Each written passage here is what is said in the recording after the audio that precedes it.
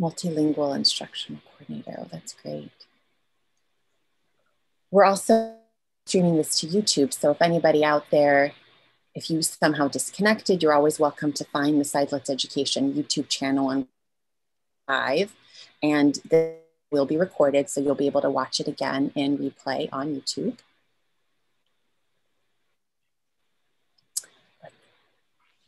Maria from Nacogdoches. We put Nacogdoches in the Houston column. You're welcome, Maria. Hamilton. See, this is what happens. If you don't type to panelist attendees, only we get this fantastic information. We are officially live. Good morning, Pam Broussard. Hi. Katie, Texas. Morning, Pam. Good morning. All right, everyone. We'll give just one more minute to have people sign in. If you're joining us right now, go ahead and type into the chat your name, your role. Multilingual outreach worker. That's a fantastic title. Make sure we're typing to panelists and attendees. Oh, great. We're up to 92. That's fantastic.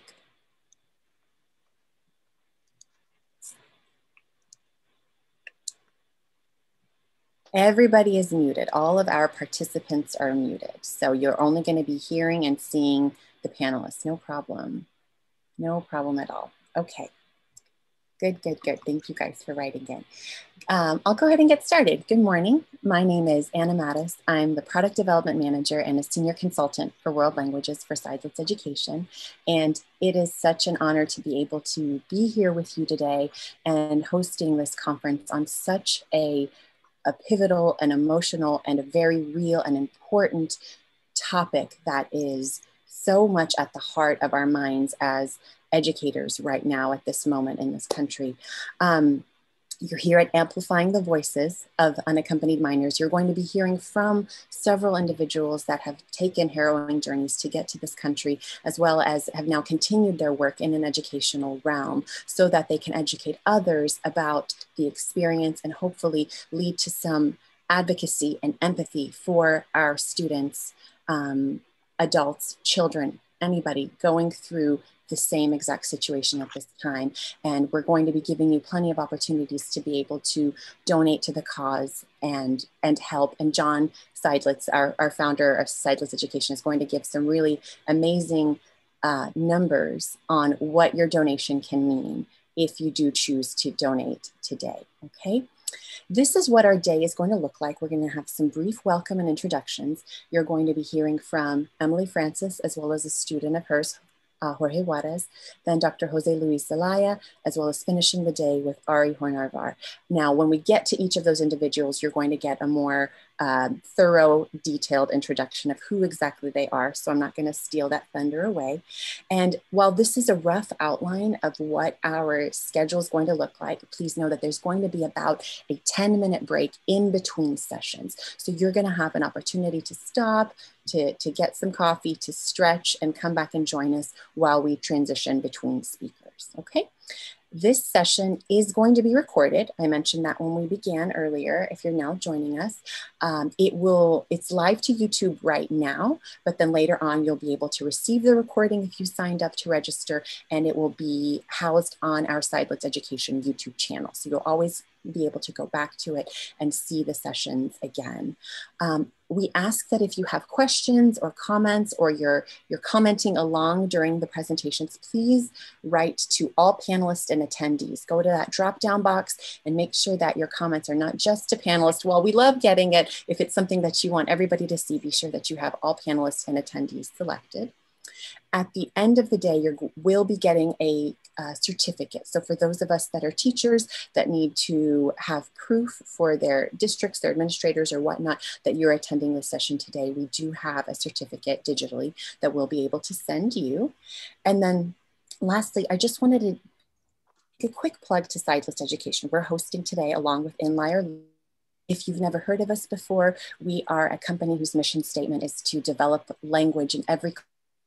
We have opportunities for ESL teachers, bilingual teachers, foreign language teachers, throughout the breaks, you're going to see these slides rotating around. So you'll get this information a little bit further, but we have some sessions coming up for the remainder of the summer before school starts that are either online conferences or professional development opportunities for teachers. And you can just hover your phone over that QR code and find some more information about that, as well go to our website under upcoming events. So I think that is all that I have to share before we get started. I'm going to turn it over to Orly Klappholz, who is an amazing mother, educator of English learners, and is also the co-founder of Inlier Learning. So thanks, Orly. Thank you so much, Anna. Hi, everyone. Thank you all for being here today. I'm Orly Klappholz. Like Anna said, I'm the co-founder of Inlier Learning. And for those who don't know, we are a technology-forward company creating educational solutions for multilingual students. You'll find more information on this slide, which will rotate throughout the break as well. And you can use the QR code or visit our website to learn more.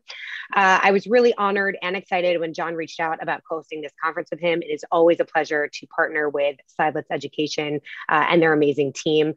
Throughout my experience as an educator, I've had the privilege to teach many unaccompanied minors, and they've always taught me so much about perseverance, strength, and kindness. And so I really am so excited to hear from our speakers today and to be a part of this conference. I'm now going to turn it over to John Seidlitz, who is the founder of ZELAYA Education, who will tell you more about the fundraiser that we have going on. Well, good morning, everybody. I thank you, Anna, and thank you, Orly. And especially I'd like to thank Emily and Dr. Zelaya and Ari for speaking for us today, and for Jorge, who's going to be speaking with us also, one of Emily's students who's going to share with us this morning as well. I'm just amazed that this has come together. When Orly and I started talking about it, you always feel like you want to be helpful in the maximum way possible. And I know that we have so many educators with us today of so many different kinds, and we're helping in the classroom, we're doing a lot of things, but I wanted to tell you briefly about an organization that we're supporting today. In lieu of having registration for this conference being paid, we are asking, if you can, all of our participants, if you have an opportunity, to donate to KIND, which is an organization called Kids in Need of Defense. Now, if you're like me, you want to give smart, and not just from the heart, but also from the head. So I wanted to let you know that that they have a 100% rating on Charity Navigator's assessment of finance and accountability. So if you Google Charity Navigator and you type in KIND, your money is actually going towards what they do, which is pro bono representation, which means representation for unaccompanied minors. Now, I'd like to watch just a brief video, and then I'm going to tell you a little bit more about KIND, and then we're going to jump in and to our first speakers. So let me do that right now.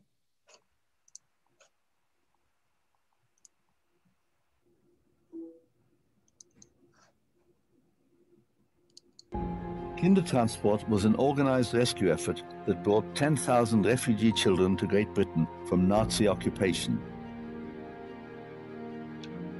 Many of the children were taken in by compassionate foster families throughout Great Britain. These families opened their hearts and homes to the children of complete strangers and provided safety where they could thrive. Today, thousands of children are similarly in need. In 2016, there were an estimated 95,000 unaccompanied child refugees in Europe.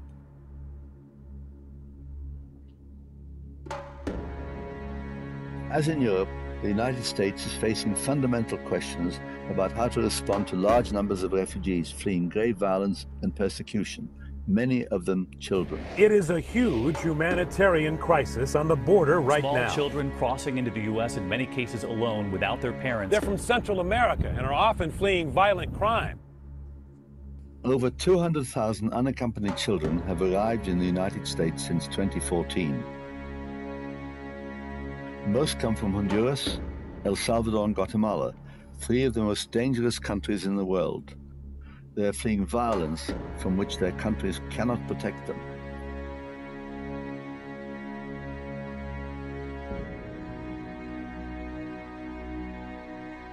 I want all my family here because in my country it's really danger this moment.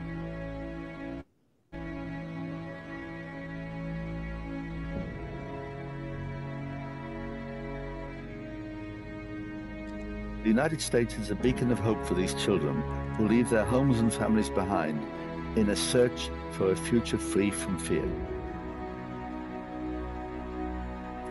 Yet rather than a compassionate reception, they are placed in deportation proceedings and face an increasingly hostile immigration system.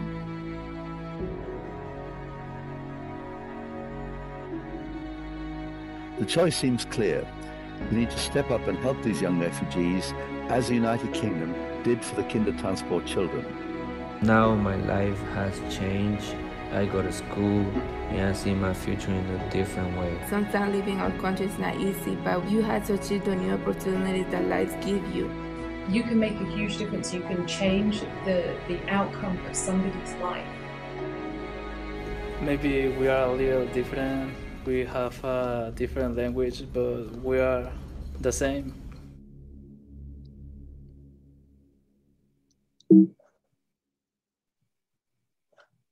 And so, what? A changing moment. Oh, wait a minute, I gotta stop the other. That's how I decided to name this story, because at the same time, I changed my life environment. I met with my mom again after. Okay, there we go. So 1 second, let me get back. Okay, so I wanted to also share with you that they share this in the video, but you might not have heard that unaccompanied children with attorneys are 5 times more likely to gain US protection, while only 1 in 10 of unaccompanied children without attorneys are able to win their cases. It costs approximately, it depends on how complicated the case is, but about $1,500 to protect 1 child from deportation. And on the KIND website, they say that every $1 donated becomes $7 worth of pro bono representation. And Silence Education right now, we are matching every donation that's made from 2 days ago all the way up until Friday. We're matching the donation. In other words, what we're trying to do is meet a $5,000 goal, which could protect from deportation. We have about 4 speakers, exactly 4 speakers who are going to be speaking today.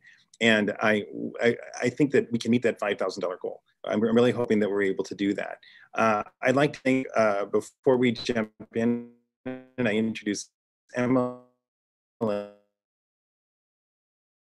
people who've donated: Rhonda McKilvia Hughes, Don Wen, Elizabeth Skelton, Margaret Valentine Mannion, Natalia Heckman, Katie Topple, Jenny Vo, Valentina Gonzalez, Shilpa Palawat, Michelle Smithson, Sherry Liptak, Angelica Mitchell, Virginia Lowe, Anna Mattis, Margaret Valentine, Carol Salva, Janet Hyatt, and Alma Seidlitz. So I'd like to thank all of those of you who've already donated, and we look forward to meeting our goal and helping KIND in its mission to protect kids like the speakers who we're going to hear from today.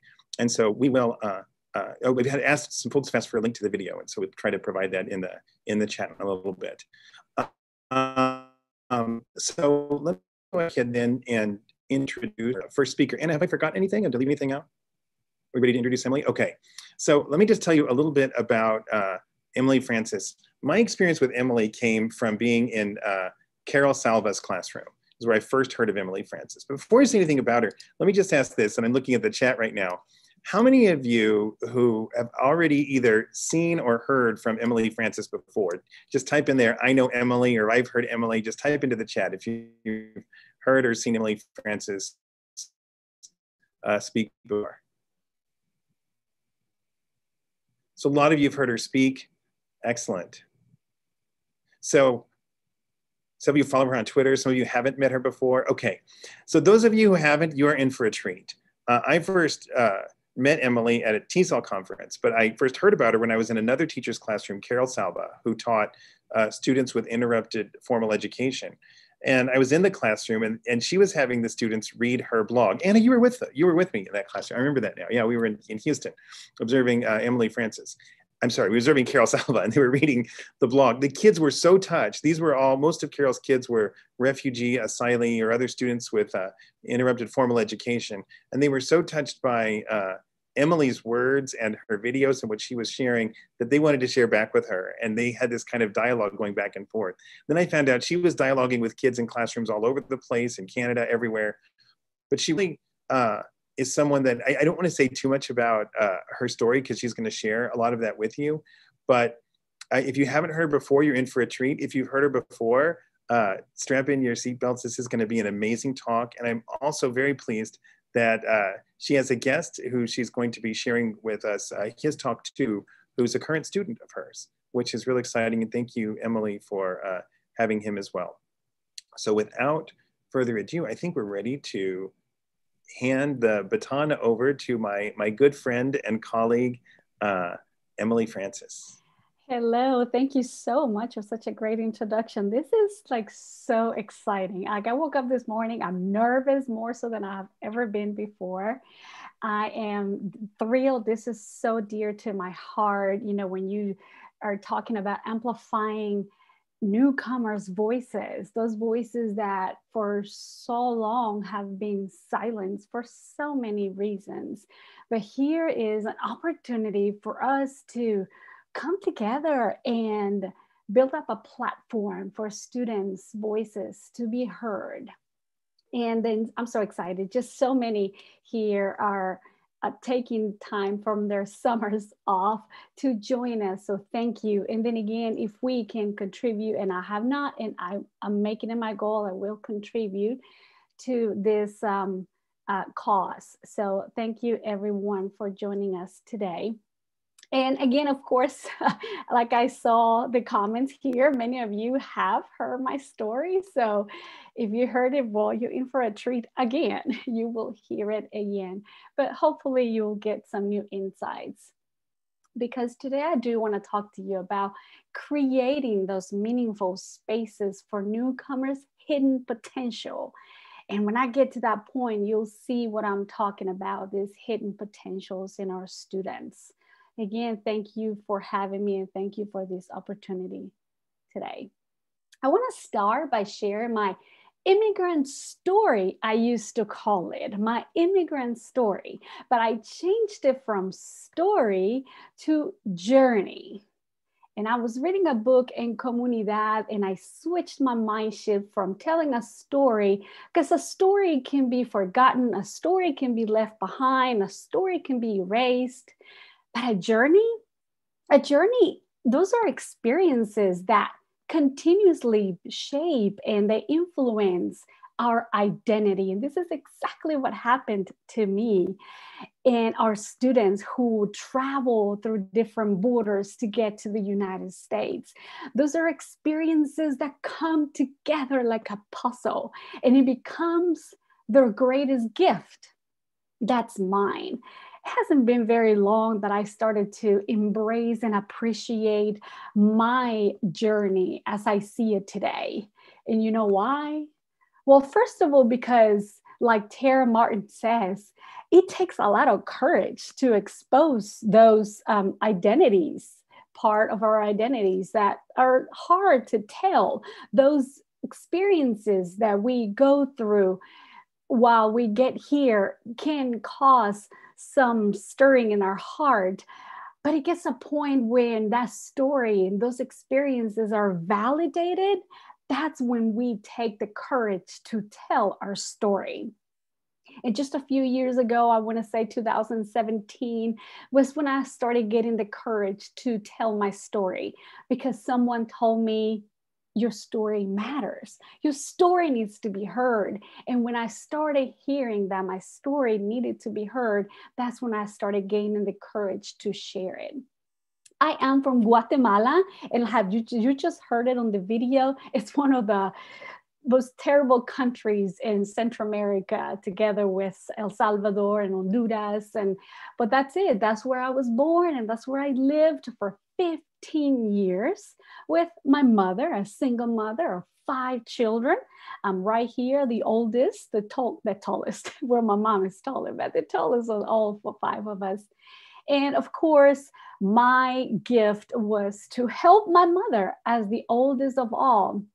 My gift was to cook in the house, to help my mother, to change diapers, to take care of the grocery shopping, to fetch water from the factory to home because we didn't have running water, and making sure that the kids were taken care of. just like you see in this picture. Here it is, one of my littlest sister eating some frijoles that I had prepared. So at a very early age, I learned what it is to take care of others, especially my siblings. So making sure that they had the food that they needed to have. Of course, while my mother was working, traveling to the coast, hours and hours to bring oranges for us to sell in the market. My job was to make sure that the kids were being fed, that they were being taken care of, that they were safe, because I needed to make sure they weren't breaking any bones while mama was gone. But I loved this gift that I had as the oldest sister to be able to take care of the siblings. Another job that I had if I was not at home with my siblings was at a very early age, 9, 10 years old. I already had a business running under my belt. And I said a business because while my mother was at home with the kids, it was my turn to be at the market with my own basket of oranges. So at 9, 10 years old, I was already making business, making sure I get the biggest buck for my oranges that I was selling. So it was a strategy that we learned from a very, very early age to be able to survive, to be able to make sure that we have what we need, at least food on our table, since the shelter that we had wasn't even our own. We lived in many different places just to make sure that we were paying the least that we could pay so our money could last as much as it could. So a school, of course, I attended school. If I was not here taking care of the little ones, then I was at school. One of the schools I do remember the most was a 2-hour away that I had to walk to and from. But it was just, we had to make it do. And I was just telling my mother the other day how some of the things that we used to see on the way, and I say we because it was me and my younger sister, Leslie, who used to do that journey with me to that school, and us holding hands, just traveling those 2 hours to make it to school.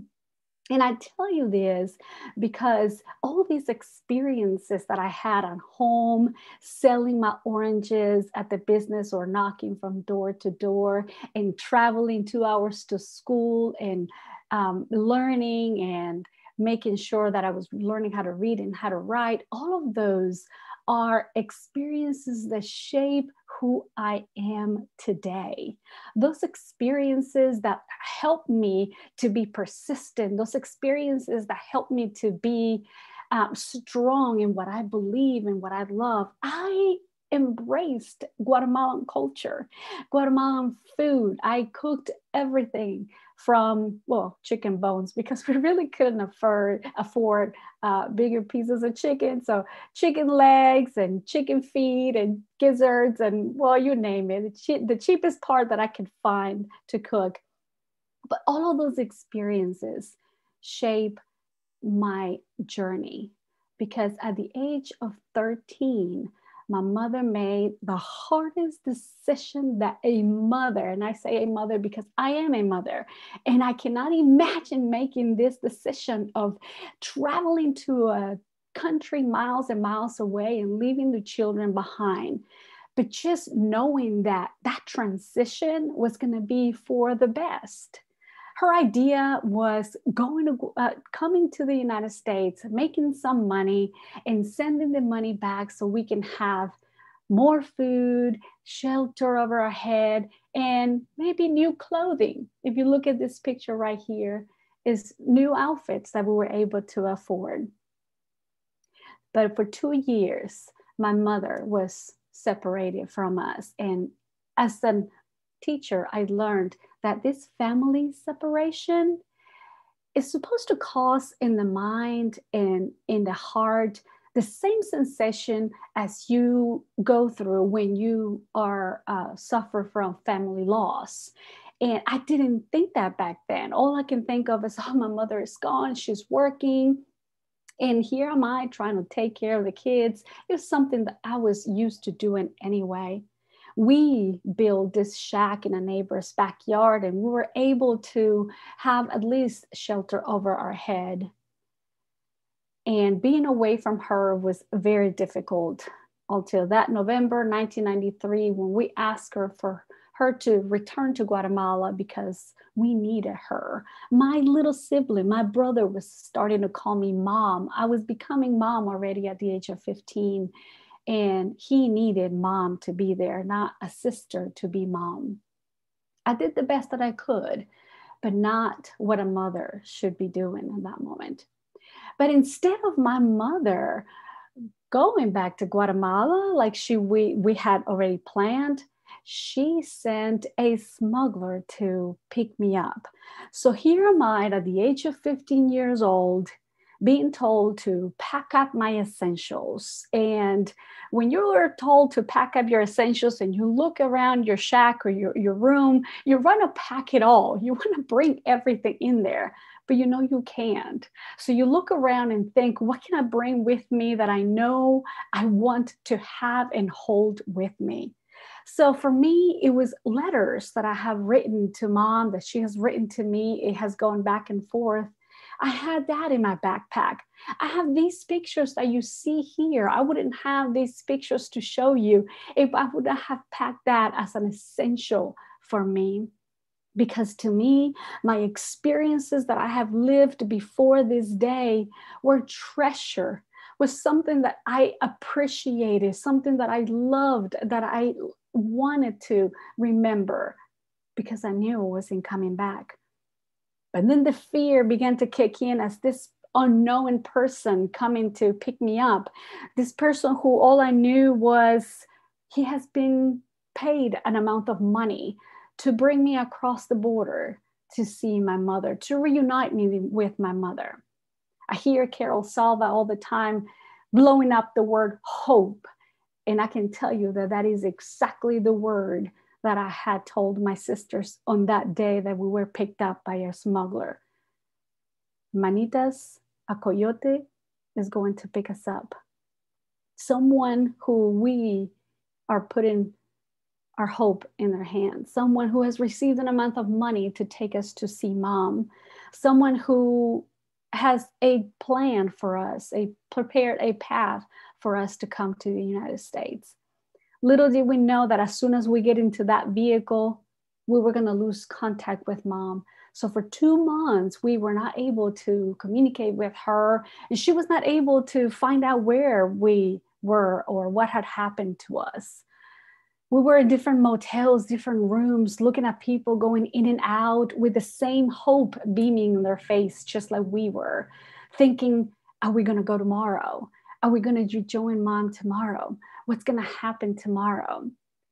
Day by day, night by night, all we could do was put our head on the pillow and hope and pray that tomorrow the sun was going to come out and it was going to be that day that finally we see mom. For 2 months, it was a day of hoping and hoping and hoping. I do thank God that nothing bad happened to us on the journey here, even though we rode trains and cars and taxis and a lot of different transportations. And you see the picture here in the middle where my sister snapped that picture. I can already feel it. I still feel it, thinking about what am I going to do when I get to the United States? What's it going to be like? What am I going to become? Those dreams were taking effect in my mind and in my heart until finally we make it to the United States. Of course, the documentation is false. And as soon as we hand it to the immigration agent, I can still feel my hand shaking as I hand that fake passport. And it could have been the fake passport or maybe my face that gave it away, but they noticed that we had come here undocumented. We were busted, in other words. We get pulled over to the side, and just the idea of standing in front of an immigration agent still hits me today. Just a couple of years ago, I traveled to Mexico, and on my way back, when I handed my passport to the immigration agent, my hand was shaking, and I was still thinking about 25 years ago when I did the exact same thing. That was happening in that moment again, reliving that same day. We get pulled into a room getting ready for deportation and the questioning, what are you doing here? You need to go back. You don't belong here. You need to find your mom. Where is she? She needs to take you back. All of that through a translator. I remember seeing my little sisters and our smuggler getting fingerprints, getting ready to go back home, they will say, when really I was traveling here to make this my home, a place where I can find greener grass and a place where I can give, not just take, because I knew my potential. I knew what I could do. I knew what I could give. But I was getting the impression that I was here just to take. Luckily, my grandmother, who lives here in the United States as an American citizen, showed up and claimed us. She brought proof that she was my mother's mother, and my mother had proved that she was our mother. So instead of fingerprints for deportation, we received fingerprints to enter the United States with a permanent resident, an opportunity for legally being here in the United States. A new life, a new opportunity, not a bigger house, not a lot of money in my pocket, but it's just an opportunity of education, not sitting at a market selling oranges. I still had to help with my sisters and brother. That had not changed because it was my job. It was my opportunity to help with my siblings, even if I was here in the United States. So I walk here at this Martin Van Buren High School. And from 6th grade, I get enrolled all the way to the high school because I was 15 years old. So that student with interrupted education was kicking in. And something that was really ignored and is still ignored today is that family separation trauma that is ignored in schools. Here am I entering a school with so much need and attention for what I had experienced, but that was not looked as important.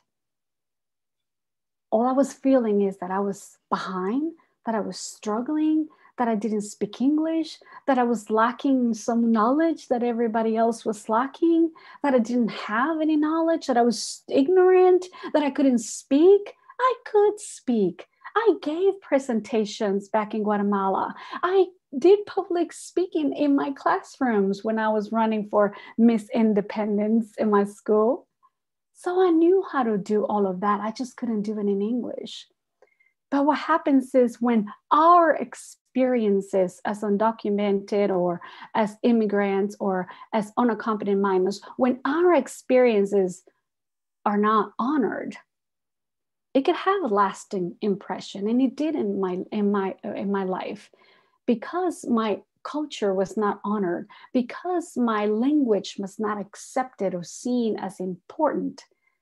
Then that's when, oh no, she's got to have ESL classes. Oh, she's interrupted education. She's never going to learn. She has lies. She's from socioeconomic status and no English. All they can see is this. Those labels that instead of helping, they hindered that possibility of becoming what we came here to do, which is being successful, impacting others, changing the world, not here to take, but to give. And of course, once I started looking at that my language was not important, that my culture was not important, I packed it all in and I put it all away. Okay, I'm going to learn English. Okay, I'm going to pass this class. Okay, I'm going to make sure that I pass this test. I gave it all. 3 a.m. with dictionaries spread out in my kitchen table. I'm going to learn this language. I'm going to pass this test. I'm going to pass this class. And it's just a matter of 3 years, I was able to take this picture with a cap and gown. A picture with a cap and gown that all it did was lead into failure. Because it was the last time I was able to wear that cap and gown. There was an unrealized potential. It wasn't that I didn't pass a test. It's not the test. It's not getting a high school diploma. It's tapping into those potentials that are hidden within us. It's leaving a campus realizing that you're worth nothing, that you're good for nothing, that you came here to take instead of, give. So I became a high school dropout at the age 1997, the age of 19. Having this, Carol Salva says on her book, Boosting Achievement, that passion, persistence, and motivation are the key to success. If these are the key to success, the passion, the persistence, and the motivation, I had it. I had all of these three.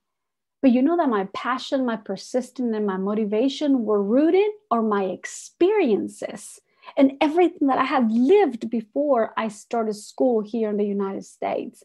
But because my experiences that I have lived were not honored, were not validated, were not taken into account, then all of this was packed away.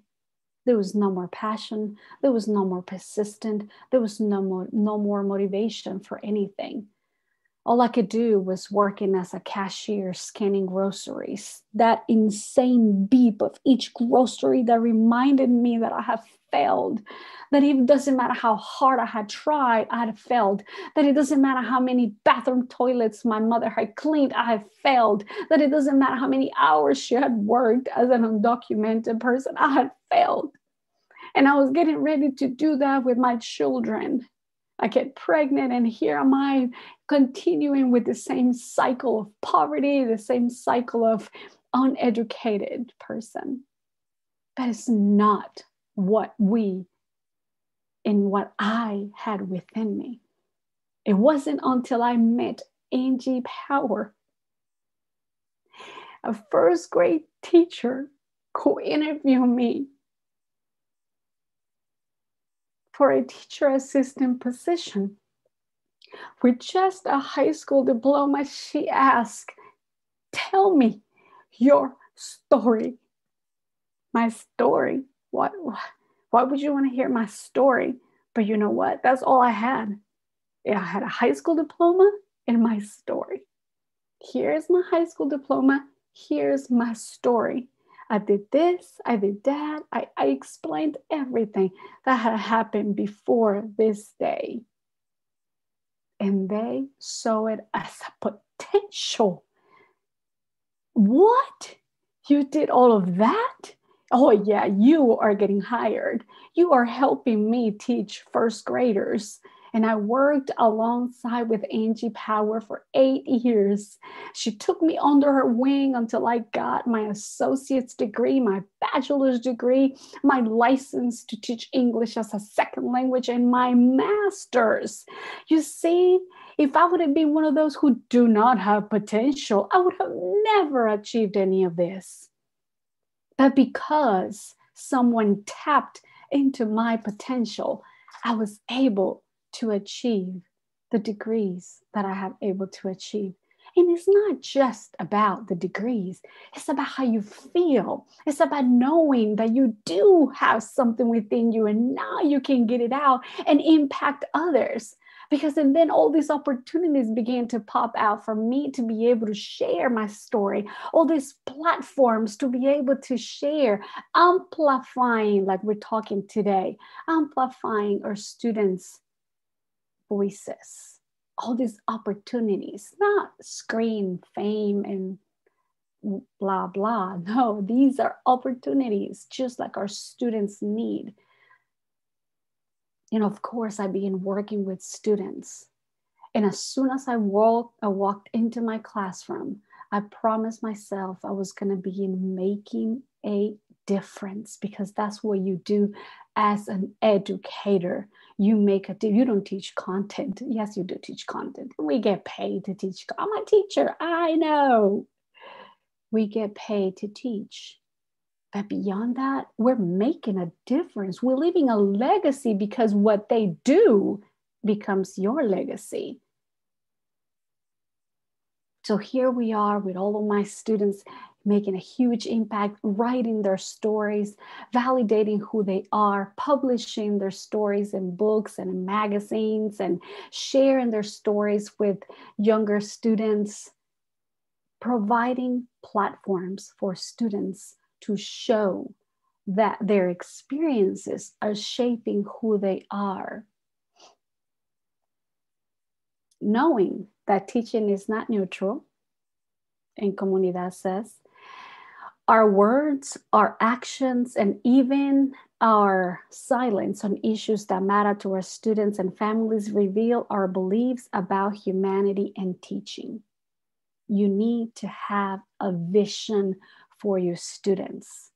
Not a fake, oh, I believe in you. No, really believing that our immigrant students came here with passion, persistence, and motivation, and knowing that there is a possibility for them to become productive citizens, not getting a high school diploma, to be lifelong learners so they can continue learning the rest of their lives, become world changers, which means impacting others with the same abilities that they have today. And making a difference. I'm making a difference today. Our students with their experiences are going to become difference makers for others who come. But do you have that vision for your students? Or are they coming into your classrooms and we are oppressing their language and we are oppressing their experiences and then forcing them to pack it up? No one ever told me, or there was no sign to say, don't speak English. But just the fact that it was not, don't speak Spanish, but just the fact that I was not given the opportunity to use my language was enough for me to say it's not important and I pack it away. So how is it that we can unpack our students' potential, that potential that gets hidden inside because of trauma, because of lack of opportunities in the classrooms? What do we need to do? So here, the first thing we need to do is affirming, letting them know, like we see them, like for real see them, not just say, hello, Emily, how are you? Welcome in. No, like, who are you? Tell me your story. Tell me who you are. You're important. I'm glad you're in my classroom.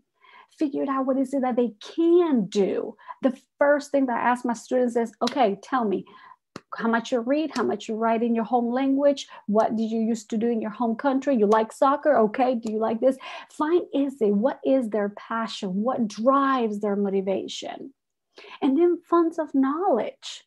When I came to the United States, I had already taken care of 4 kids. I knew how to do shopping. I knew how to do, well, not shopping as clothing, but grocery shopping for the house. I knew how to do presentation at schools. I knew how to interact with kids and telling stories and the knowledges that my mother had passed on from storytelling. And then language practices, that Spanglish, I have students who come from El Salvador and they already speak a little bit of English because they self-teach how to speak the language. And they come in here and they start Spanglishing, which is perfect. Are we validating that language practice? Or we're telling them, oh, you got to stick to Spanish or English. You can't mix it. No. What language practice do they have that we can allow them to continue using? Remember, as a teacher, you have the power to either make or break your students' experiences in your classroom. And then provide those platforms for storytelling. You're going to get ready to hear Jorge Juarez, a former student. He graduated last summer. But he's going to tell you, and you're going to hear how storytelling is important to him. Experiences that students bring are highly influential, and we need to take those into account. So here is Jorge. I'm going to play a video because he had to work. He recorded a video, and I'm going to have you listen to him share a little bit of his story, and then I'll jump back in and share a little bit more. Please let me know if you do not hear it.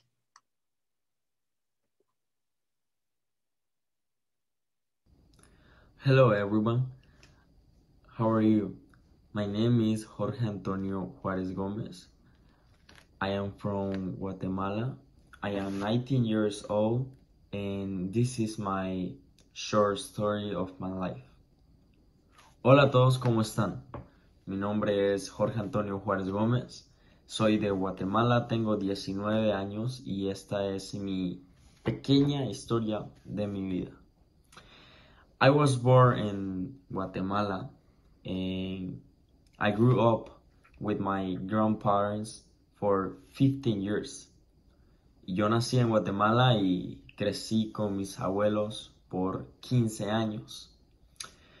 When I was 2 years, my father immigrated to United States. Cuando yo tenía 2 años, mi papá emigró hacia Estados Unidos. I started from middle school to high school. And during the time, I was working at a hotel to help my grandparents and to pay my classes. Cuando yo estudiaba de middle school a high school, yo empecé a estudiar y también a trabajar en un hotel para ayudar a mis abuelos económicamente y pagar mis clases. After graduating high school, my father gave me the chance to come to the United States. Cuando yo me había graduado de high school, mi papá me dio la oportunidad de venir a Estados Unidos y yo acepté. I accepted. I was very, very sad because it was very difficult to leave my family, to leave my friends. Yo estaba muy triste porque era muy difícil para mí dejar a mi familia, dejar a mis amigos. Era una decisión muy fuerte la que tenía que tomar. I remember the traveling 16 days from Guatemala to Mexico. And when I come to USA, immigration got me. And the jail that I was in was very, very cold. And I was there for 6 days. Cuando yo había entrado, me recuerdo que cuando yo venía de Guatemala a México, yo me tomé 16 días. Y cuando ya estaba en Estados Unidos, migración me agarró y me metió a la cárcel donde yo estuve durante 6 días. Estaba muy, muy frío ese lugar, pero lo pude resistir. After getting out of the jail, I was able to meet my father. Cuando yo, después de salir de la cárcel, yo estaba ya listo para conocer a mi papá. Estaba muy feliz. Later, I started to go to Concord High School, and everything was very, very, very different for me. Cuando yo después empecé a estudiar en la Concord High School y todo era muy, muy difícil para mí. I started to learn English, but it was hard for me to understand. And thank God for giving me the teachers to help me. Cuando yo empecé a aprender inglés era muy difícil para mí entenderlo y también escribirlo y leerlo como muchos, pero lo doy gracias a Dios porque me dio unos maestros muy buenos que me ayudaron. One day I meet Miss Francis. I love the way she teaches and the passion she talks with everybody, my friends. Cuando yo conocí a Miss Francis, me enamoré de la forma en la que ella habla y de la pasión con la que ella habla. Me enamoré por completo y fue una de las experiencias más bonitas. ESL was a big help for me because ESL keep me more confident and to myself, confidence to myself. It wasn't easy, but I graduated and I want to say thank you, Miss Francis, for your tips, for your help and everything. Thank you so much. ESL fue una gran ayuda para mí. Me ayudó en mi confianza en mí mismo y yo estoy muy agradecido con Miss Francis.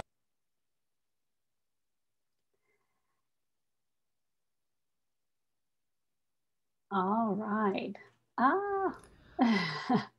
There we go. So this is Jorge. Jorge, I might give you a little bit of feedback, and I really appreciate him taking the opportunity to share this story with you. And I hope you found his little story impactful as much as I did. But I met Jorge in the summer of 2018 when I was still working at the elementary school, and I had taken a two weeks position to teach newcomers at the high school level. I really did not want to transition to the high school. That was not my idea.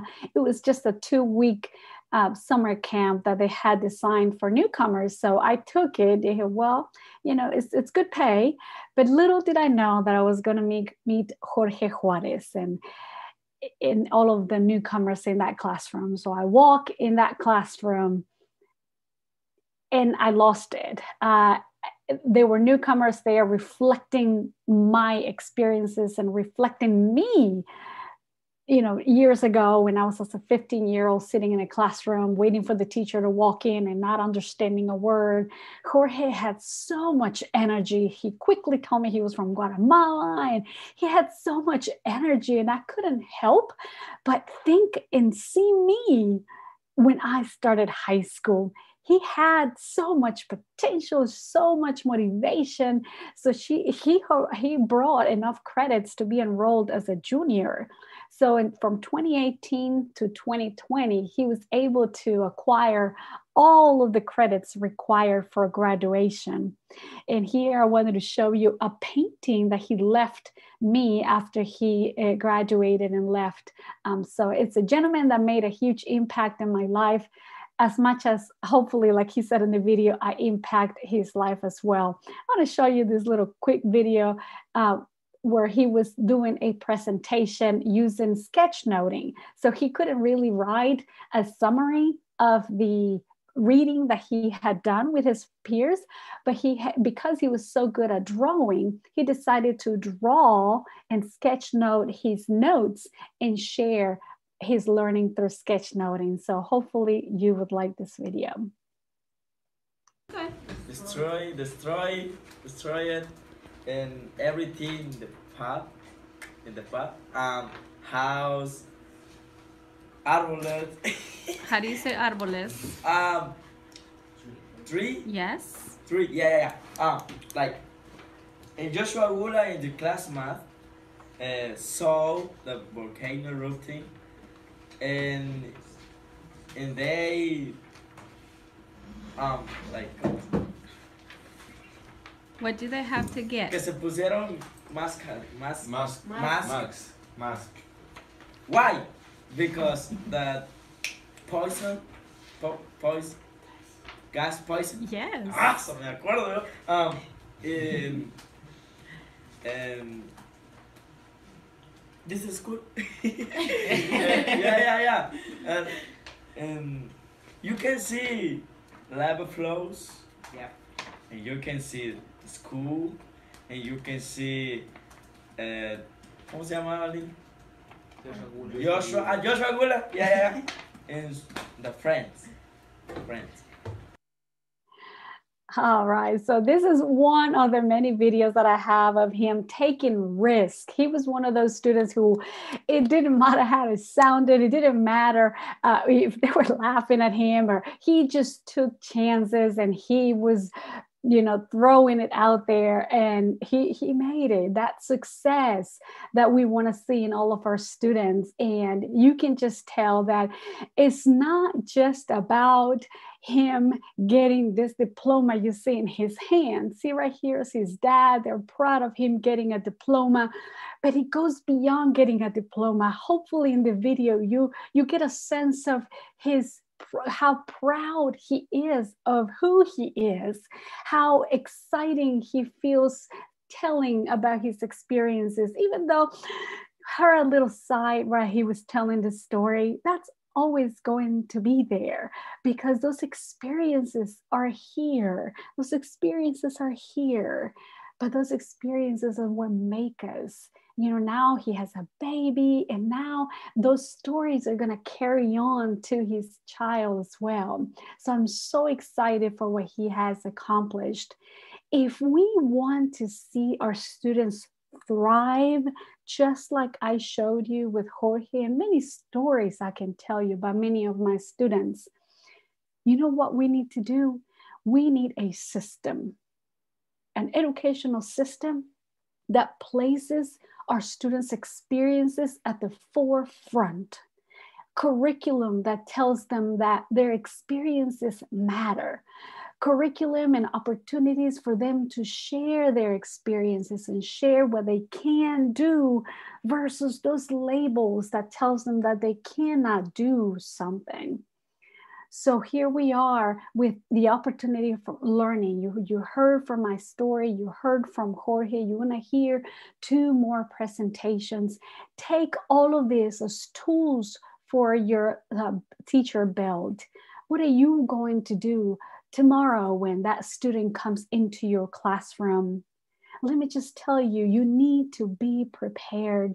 You need to build a network in your classroom where as soon as your student opens up and starts sharing their stories, you grab the phone and call that network, that social worker, that guidance counselor, that principal. That's what I have to do. Because we begin reading stories. When I tell you about using curriculum and putting your students at the forefront, you're going to start students opening up, and they begin to cry, and they begin to tell you stories that sometimes you may not want to hear because they're so painful, but those are necessary. It's a healing process to be able to share our experiences, but don't do it alone in your 4 walls. Be sure to have a network. Be sure that you have a collaborative community that is going to support you and understand that. Maybe before you begin to open a window and a door to get to know your students, make sure you and your colleagues have talked about it. What happened in the event of the student saying this? What do I do in the event of a student sharing that? Because I have heard so many stories that all I have to do is just close the door, get the phone, and bring in a specialist in my classroom. But those stories are so important to share.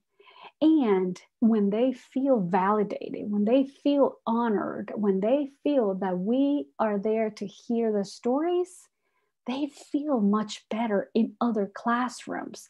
So this right here is an ESL classroom. It's a classroom where the opportunity for newcomers to learn the basics of English and of course, learn and read about their background and get to know our system here, how it works. But then when they feel that we're accepting them, when they walk into an economics classroom, when they walk into a math classroom, when they walk into a science classroom, they already feel like they belong, that they can speak their home language, that they are part of the big picture, that big vision that we talked about earlier. That we are there not just to give them a paper of high school diploma, but to prepare them to be world changers. So here it is, Jorge now with a voice. And now he's going to encounter others and be able to say, hey, you've got this. I got another video. If you go to my YouTube channel, I got another video of Jorge encouraging, teaching the ABCs to another newcomer who came after he did. And he was cheering him up and making sure that he knew to feel him, make him feel that he belonged in the classroom. So hopefully you like hear the story. Let me close this. All right, so I would love for you to contact me if you have any questions, and maybe there was something I did not cover. I have all sorts of professional media, social media accounts. These are all professionals. I do blog.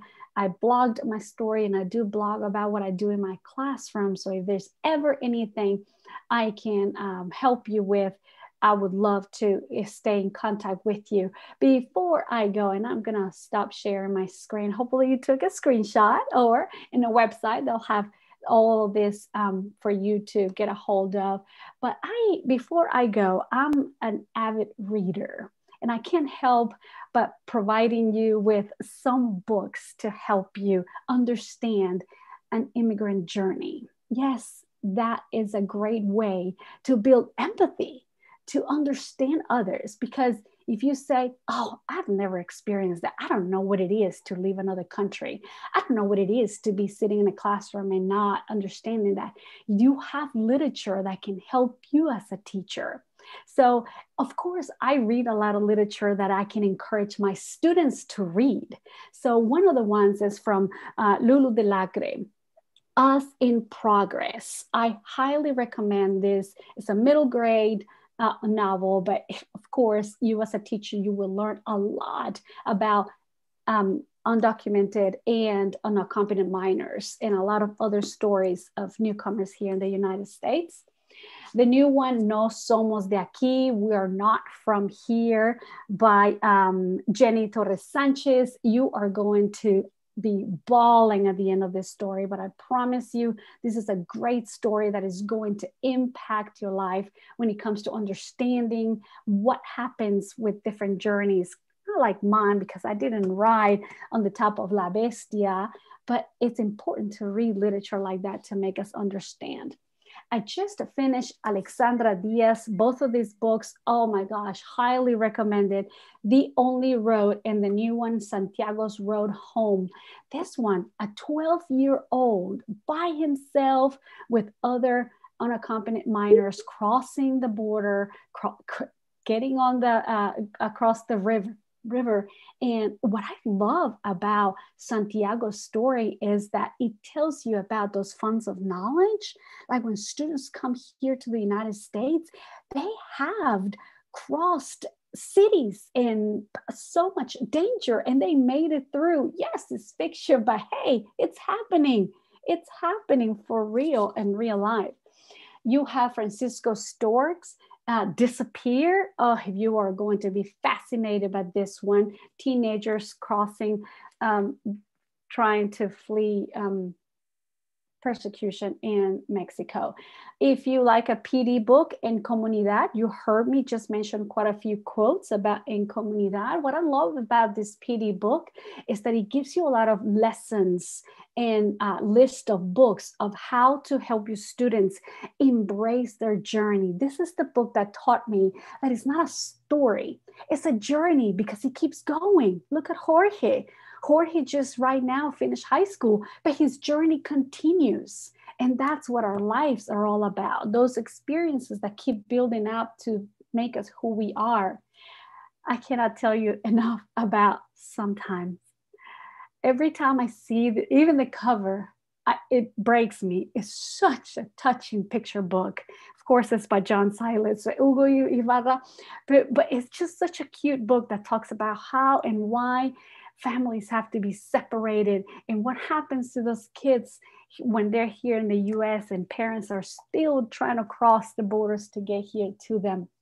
If you're into graphic novels, Manuelito, oh my gosh, this story is going to break your heart. You need to read that one. And of course, Yuji Morales' Dreamers.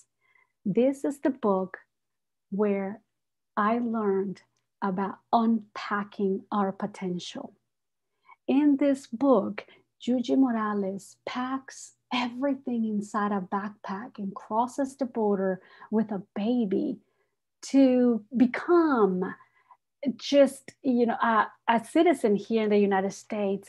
But she realizes that she has to keep everything packed up because her voice is not being heard, because her experiences are not validated, until she gets to the library and those books begin to make her realize that she matters, that her language matters, that her culture matters. When she begins to read that literature that is impacting her, her book bag opens up, and all of those cultures and all of those things that she brought from Mexico, I'll pour out a book that I use with my newcomers in order for them to learn about the journey and what it is to be living and carrying a packed book bag with potentials and not unpacking it as the way it should be. Sorry, I took some time to share some of these books, but I am high. You can see my bookshelf behind me.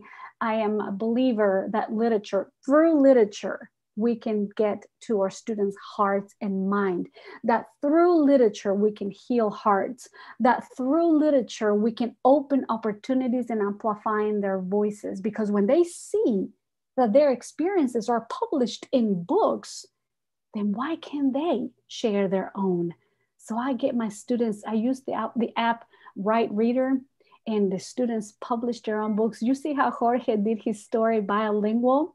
Because that's what we did in my classroom. He wrote it in Spanish and then he translated it in English. He did the same thing now that I asked him to share his story, because what we teach our students is going to carry on for the rest of their lives.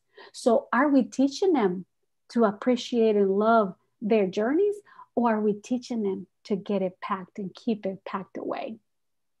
So this is all I have for you. I know I'm ending a few minutes, just a couple minutes early, but maybe there's a question I can answer. If you guys caught a question that will be good for the whole audience, go ahead, John. I wanted to mention a couple of things, Emily, that she may be shy to mention, but Emily is writing her book. The draft is finished. And can I tell them a little bit about it? Yes. Emily? Tell them all about it. Letters to my students. It is letters from, oh my gosh, I'm getting choked up thinking about it, because I remember when we met Emily and started talking to her about writing her story, and she was kind of stuck. And I asked her, I said, Emily, can you just picture somebody sitting in a chair, one of your students right here, and then just what would you say to this student? And she started tearing up. She started telling her story. And then, so she wrote her story as letters to her students. And is Jorge one of the students? Is he one of the students? He's one of the students who she wrote a letter to. And so her story is going to be her story mixed in with just letters to her kids, sharing her life with them. And in those letters, sharing that life with you. And so I can't wait for these letters to be shared with you guys. Had a chance to read them, and it's amazing. So and I am honored. I am honored that Silence, that you are giving me this platform to be able to write this book. It's just a dream come true, and I can't imagine having my book amongst all of you giants there. It's an amazing opportunity. I'm grateful. Pam Broussard just typed in there that her students got to review the book and they couldn't put it down. They loved it. She, some students at a school in high school students have already read it, and they couldn't wait. So we don't have a pub date yet. Somebody's asking, wish we did, but it's just the draft is just finished, and that's where she is right now. But we're excited that she finished the draft. Even that is more than a lot of us can do sometimes. So thank you. Also, I wanted to share with you just a few things. First of all, we have some more people that have donated, and I wanted to share some of their names. We have Ivan Tamayo and Veronica Burnett and Sarah Goodry and Diana Delaney, Annie Smith, Kathleen Fernandez, Hannah Davis, Jamie Wolf, Alejandro Carballo, Laura Gardner, Stephanie De Leon, and Emmy Tomita. And we are also, just to remind you, we're matching donations. And so with this, your stuff really counts. Somebody had sent me a private message asking, can I share this on Facebook? And please, and if you want any kind of things you want to do to share this, because these kids they need it. Let me ask a couple of questions. Emily, would you mind real quick sharing your screen again with your contact information? Just real quickly, the sheet, so they get a photograph of it. Some people didn't quite have a time. And I also wanted to ask you, if it's not too much trouble, maybe Anna, you could talk to Emily about this afterwards during the next presentation. If there's something we could do to get, I want an annotated bio of some kind. And I'd love to share a link with it, with the people who participated, bibliography, not a biography, a bibliography, sorry, wrong word. But just those, the books that you just shared, if at least a list of those. Some of those I had read, and some of those I was not familiar with, and I was like, no, it's going too fast. I really would love to have. I'm sorry. Maybe you could put it on your blog, and then we could share it afterwards. Well, yeah, they are. If they go to my blog, there is a section called Passionate Readers, and it's linked to my Goodreads account, and I have logged all the books I read. But if you want that specific list that I share right now, I can just I'll send you an email with a list, and we can post that. To me and to Anna. Sure, I'll do that. Thank you. And then also, would you be able to put a link to the part of your blog, because some of us, I mean, it's harder for us to navigate than others. If you just put it into the chat, a link to the part of the blog where you've got the book, the part you just mentioned. What did you call it? The Readers Corner? Yeah, Passionate Readers, yes. Passionate Readers. If you could just paste that into the link, I think that would be really helpful. Okay, I will do that. Mm-hmm. And so before we take our break, I just wanted to do the school teacher thing and get a little reflection, because one of the things that Emily talked about was it's important to be intentional and about your system. It's not just about moving our hearts, we have to move our hands and heads. It's one of the reasons I like to look up Charity Navigator before I donate to something, to make sure that what we're doing really counts. So we don't just want to be inspired by Emily, we also want to think about what we're doing. If you're an educator in the classroom, but we have a lot of folks that aren't educators here. Welcome all of you. We have some people doing all different kinds of things here that are not educators. But I'd like us to think about, based on what you've heard from Emily, on what she shared with us, some things, and I'll give you a couple of sentence stems, either I will, I'll try, or we should. One of those things, what are some things that we might do that could make an impact in our classrooms or in our communities based on what you heard Emily say? And if you would type that into the chat real quick. Either I will, we should. I'm going to do mine first. Hello, friends. This is Emily from North Carolina.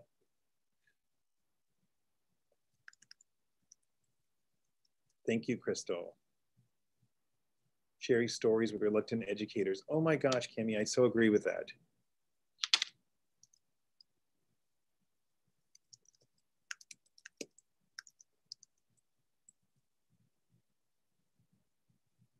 Giving students time and space to share their stories. Read books that tell kids stories. Sharing recommended books with our classrooms. Build strong class communities to create safe spaces for students to share their stories. Excellent. Oh, we got the YouTube channel. Okay. So at that, ways to contact elected officials and inform them of things. Thank you. Tell students stories to use books as role models. Develop activity called Unpack Backpack that helps kids share their stories. Oh, that's really cool. Tammy, love that. Unpack your backpack, something that helps them share their stories and dreams. Yeah, that's excellent. Okay, well, we're getting ready for our break. Orly, I know you texted it to me, but I didn't see what it was. What are we at right now in terms of our fundraiser? We're at? We are officially at $3,446. Woohoo! So we are getting close, guys. This is excellent. Thank you. So we've got 2.5, or not 2.5, we got 2 more hours left. We're going to take a break now, a little 15-minute break. And so Anna, is it 11:25 or is it 11:30? When is he It's starting? not 15 minutes anymore. Now it's 10. Too long. It's totally fine. So it's about 11:14 here Central Time. Dr. Jose Luis Zelaya will be beginning at 11:25. So you guys have about an 11-minute break right now. Remember, we talk Central Time. We don't, it's the best time zone, obviously. So we don't care about your other time zones. I'm kidding, but that's our time zone right now. So we'll be back in about 11 minutes. I'm going to share the slide deck again with all of you that has the link to donate to Kind, as well as the information you saw at the beginning with the schedule, LUIZ education, professional development opportunities, and that will be looped throughout. Quick reminder, and I'll keep reminding you, please respond to all panelists and attendees. There's a lot of phenomenal comments that we've been getting through, and only us as panelists have been seeing them. So just be attentive to select panelists and attendees, and then we will see all of you back in about 10 minutes, 10 minutes wherever you are. Thank you. And thank you, Emily.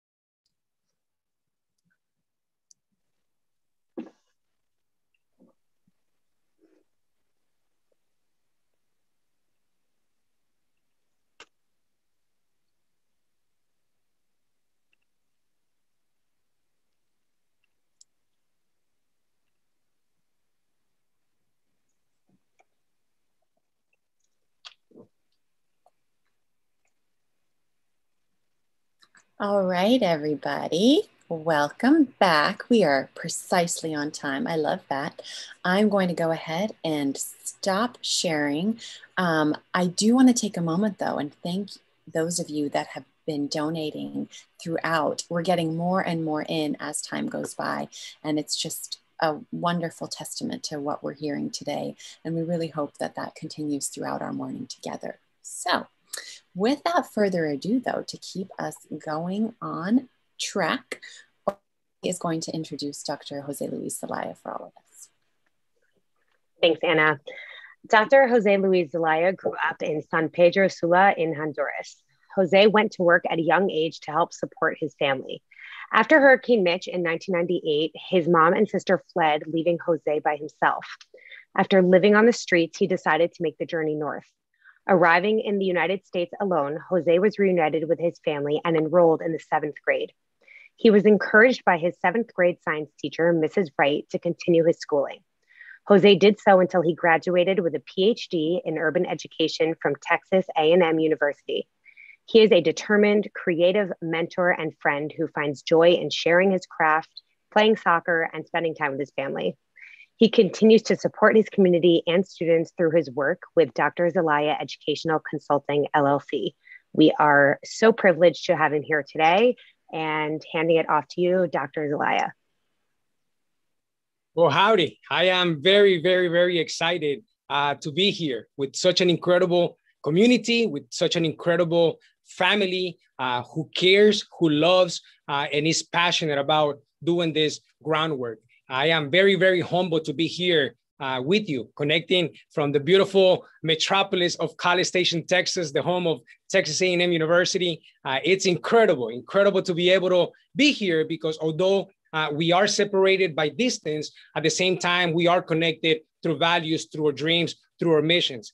It's an incredible honor to be able to partake in this very powerful conference because not only do we get to talk about today, but we also get to talk about the past and the future because that's what guides our thinking. That's what guides our heart. It is that contextual understanding of experiences of unaccompanied minors and to be able to understand that evolution of who they are, their resilience, their grit, their aspirations, their perseverance, their courage, because it's beautiful to be able to be here because each one of us have our individual stories. Each one of us have our reasons for serving, and each one of us are here today because we care. You see, this is beautiful because as we think about oftentimes systemic work, systemic power, it is the choir that makes the song sound beautiful. So to be able to be here with people who love this work, to be able to be people who are passionate, to be able to be part of the beautiful work that Silent Education is doing as they continue to empower English learners, newcomers with rapid language acquisition. It's incredible to be able to be part of this conversation. It's an honor to be able to be part of such a community that has been doing this groundwork for such an incredible amount of time. So I am nothing but humbled and grateful to be able to have the stage, to be able to have the next few minutes to be able to share not only my story, but also the experiences of unaccompanied minors as I have the opportunity to see them evolve throughout life. It is beautiful to be here. And as I seek to share my story, I am not here to share a story of sadness. I am not here to simply tell a story of pain, but instead to be able to realize how within that pain there is power and how that power through education and through educators and through leaders as yourself can turn into generational legacy. So it's beautiful for me to be able to be here. I thank John Seidlitz and the incredible team for the platform, for the opportunity. And I thank the entire community of educational leaders across the nation who have joined today, who are here on this Zoom call, and who are also connecting on YouTube. Thank you very much. Thank you very much for being part of the conversation. As I think about unaccompanied minors, as I think about their experiences and their potential and their capacity, there is no way in this world that I can think of myself or my story as an example story. There is no way that I can think of myself as something extraordinary because whenever I reflect on my journey, I also see the same reflection in the eyes of unaccompanied minors who just got to this country. Whenever I see their eyes and I see their hopes and I see their aspirations, I see them thinking that an education could change their generations. So whenever I meet you, you are that catalyst of knowledge that can continue to be able to bring hope, esperanza to their hearts. So it's beautiful to be here. So as I share my story, please know that I come from a place of gratitude, because it was educators who inspire and empower me to be who I am today. Please know that I come from a place of humility, to be able to join the field with people who have done this work for a very long time. But at the same time, I come from a very insightful perspective, because the experiences that I have lived are experiences that I understand because I lived them. I remember whenever I was 5 years old, you see, whenever we think about poverty, whenever we think about the different levels of low socioeconomic status in the United States, we have this definition of poverty. And the definition of poverty in the United States is often defined as if you make less than the equation. If you will make less than minimum wage, multiply times 30, times 52 a week, you come to find out that there is a line of about $12,000, that if you make less than $12,000, you are considered to be below poverty. But if you were to grab that same amount of money, that same amount of line of poverty, and you were to take it to places like Honduras, Guatemala, El Salvador, Nicaragua, Ecuador, Peru, Colombia, Venezuela, Cuba, you will come to realize that the equation changes.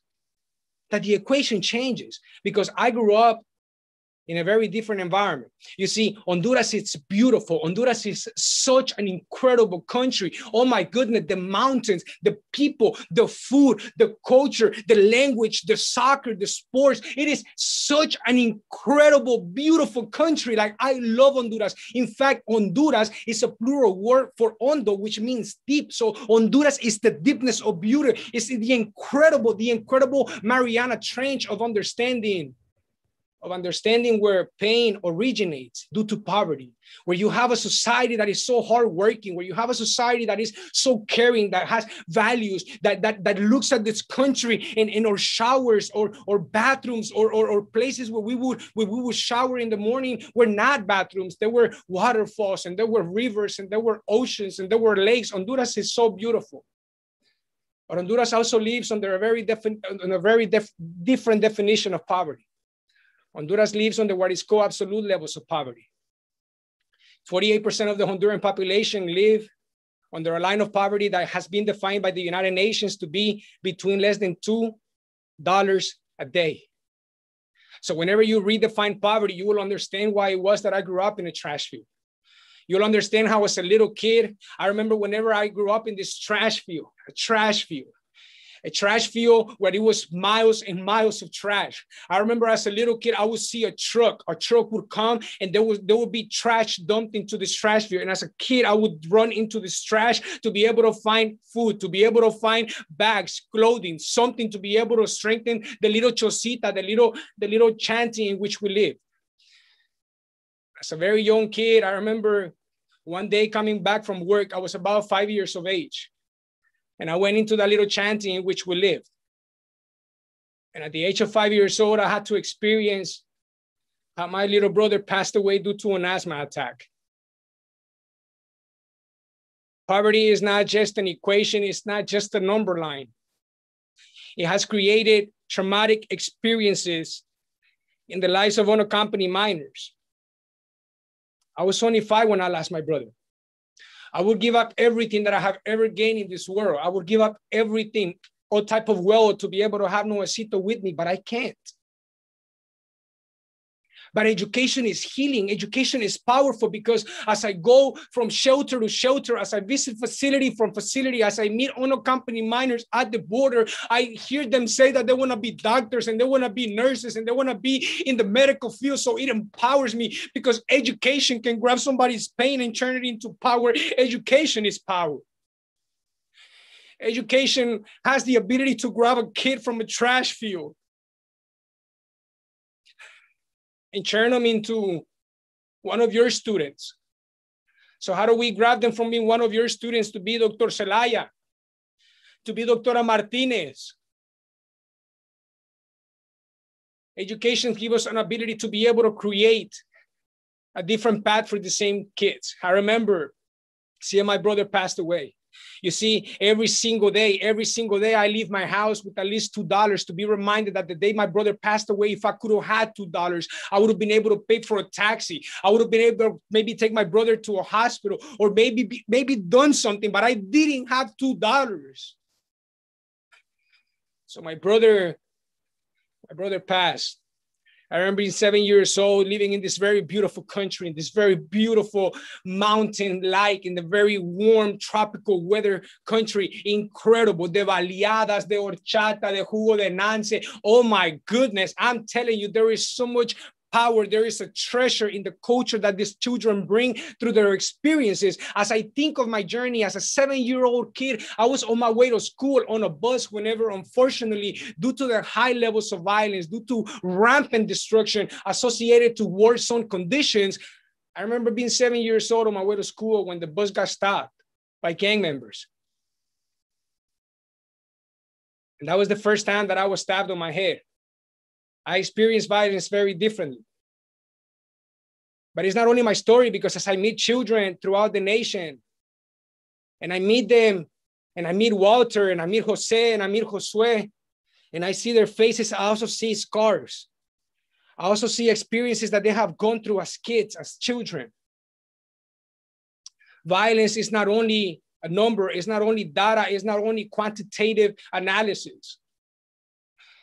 It is also case studies. We must understand the experiences of these children before we can even begin to teach them anything.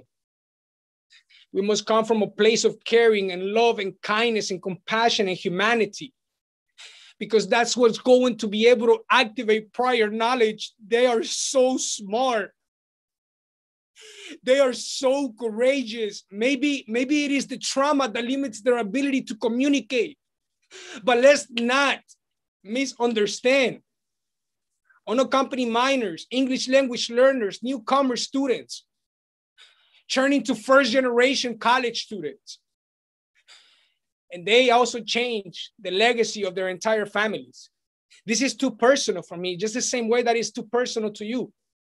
So I thank you for doing this work. I thank you for creating this platform for us to be able to share our experiences and to be able to amplify the stories of our children.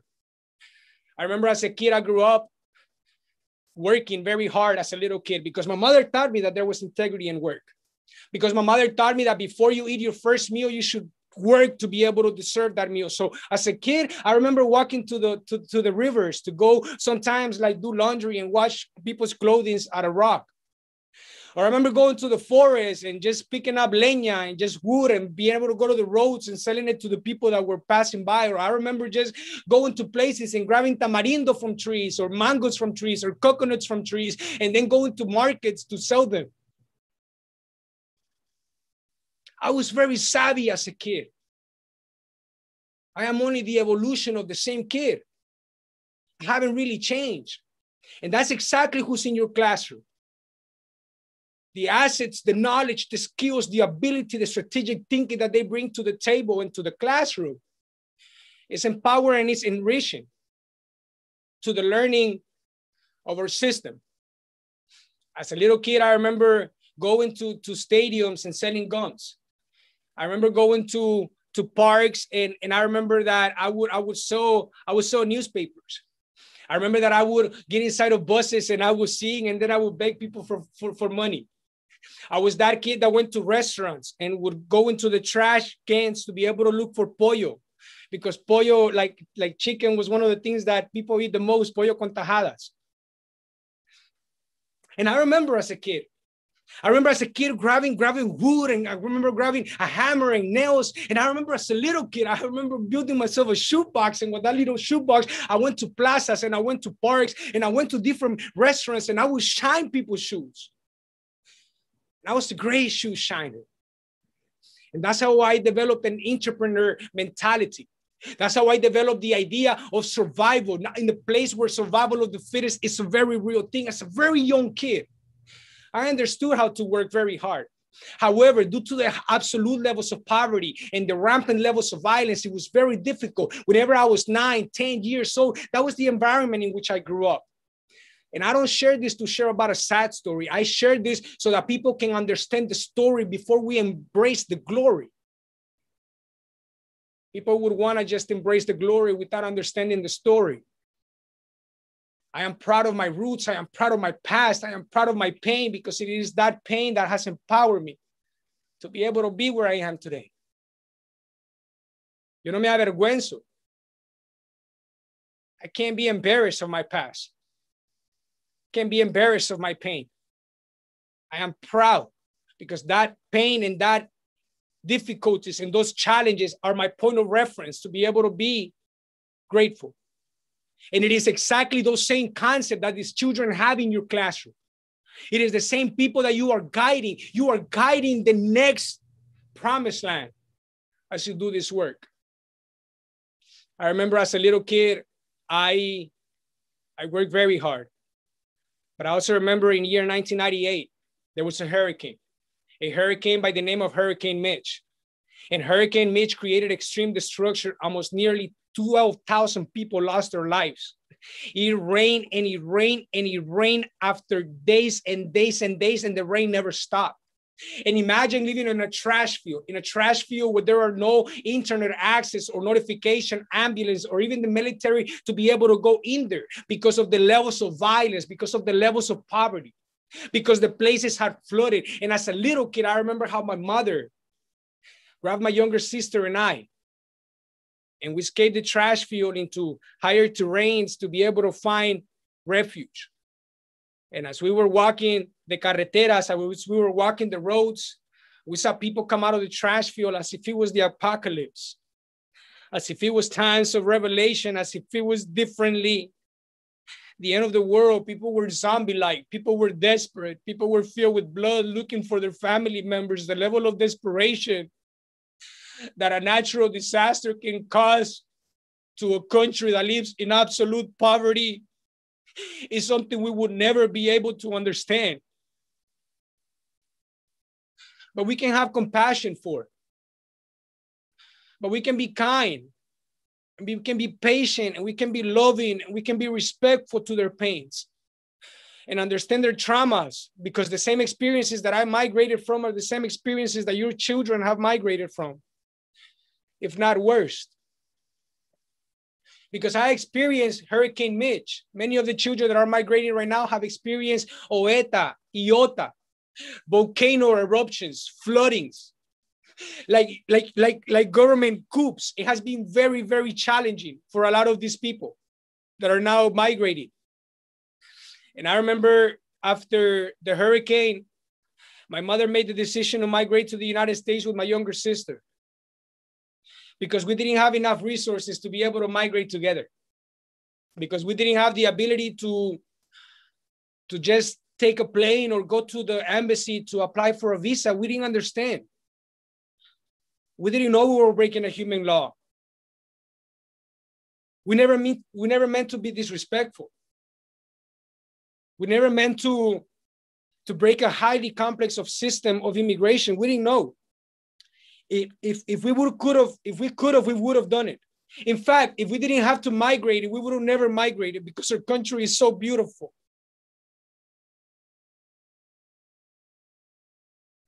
But the desperation was enormous. The pain was just out of control. And people started forming caravans. People started forming groups, because they thought that if they could make it to the United States, that life could be different. And they took a journey of hope through a journey of hell. And they migrated. And my mother migrated to the United States with my younger sister, sacrificing the concept of being together for the concept of being alive.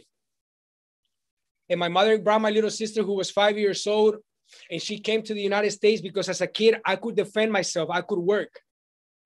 So my mother migrates to the United States through the mountains, through the rivers, through the desert, and eventually makes it to Houston, Texas, where she started living in Casa Juan Diego, which was an immigration shelter. And she stayed in the section for old women where they would help new arrivals. And then all of a sudden, my mother would start helping me out in Honduras. She would start helping me with a little bit of food here and there, money here and there. But the goal was over family reunification. The idea was always so that they could send for me. But as a little kid, I didn't understand many of these things. The already accumulated trauma plus family separation became something out of my control. I remember leaving the trash field and all of a sudden started like sleeping in parks and stadiums and just traveling from place to place to place as a kid. Oftentimes we have this conversation in the United States around police brutality. But whenever we talk about the Triangle region, we must understand that the conversation is around military brutality, that the militaries are walking around communities, destroying villages, associated to people that come from very poor and humble backgrounds.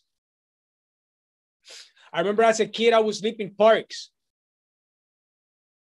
And the militaries would come, the Contras, los Escuadrones de la Muerte, the death squads, because they were looking for gang members, because the country would have a national curfew after 6 p.m. Anybody that would be home, like if you were not home after 6 p.m., imagine being a place where you can be home after 6 p.m. and all of a sudden you are a street child. You live in the streets. You have no place to go but parks, but places to be able to sleep. And all of a sudden in the middle of the night, the military squads would come and they would grab us. They would wake us up and they would grab batons or their AK-47 and they would snap us in our legs. They would break our legs. I am only 34 years old, but in my body, I already have 14 surgeries. I got 8 screws that hold my right knee together. This has been reconstructed several times. This is metal. I had to get my tonsils, my uvula removed. I've been shot due to the violence of a very beautiful country that experiences pain. The shooting happened after I was just simply playing soccer. I remember as a 13-year-old kid, after living 2 years without my mother, I was just simply playing soccer, and whenever there was a drive-by shooting.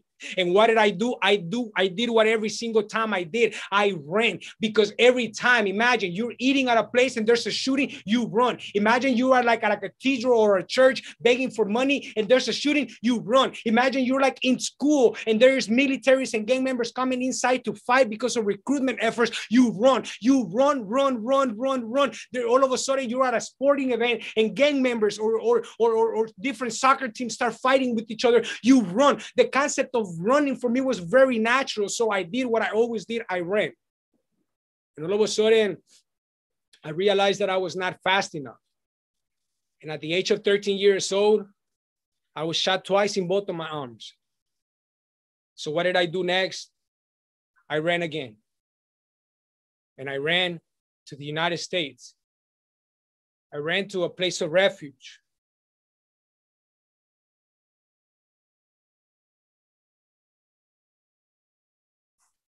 I ran to a place that if I could just get there, my life would change. I ran to a place where my mom was. I just kept on running. I didn't know why I wanted to run. I just kept on running.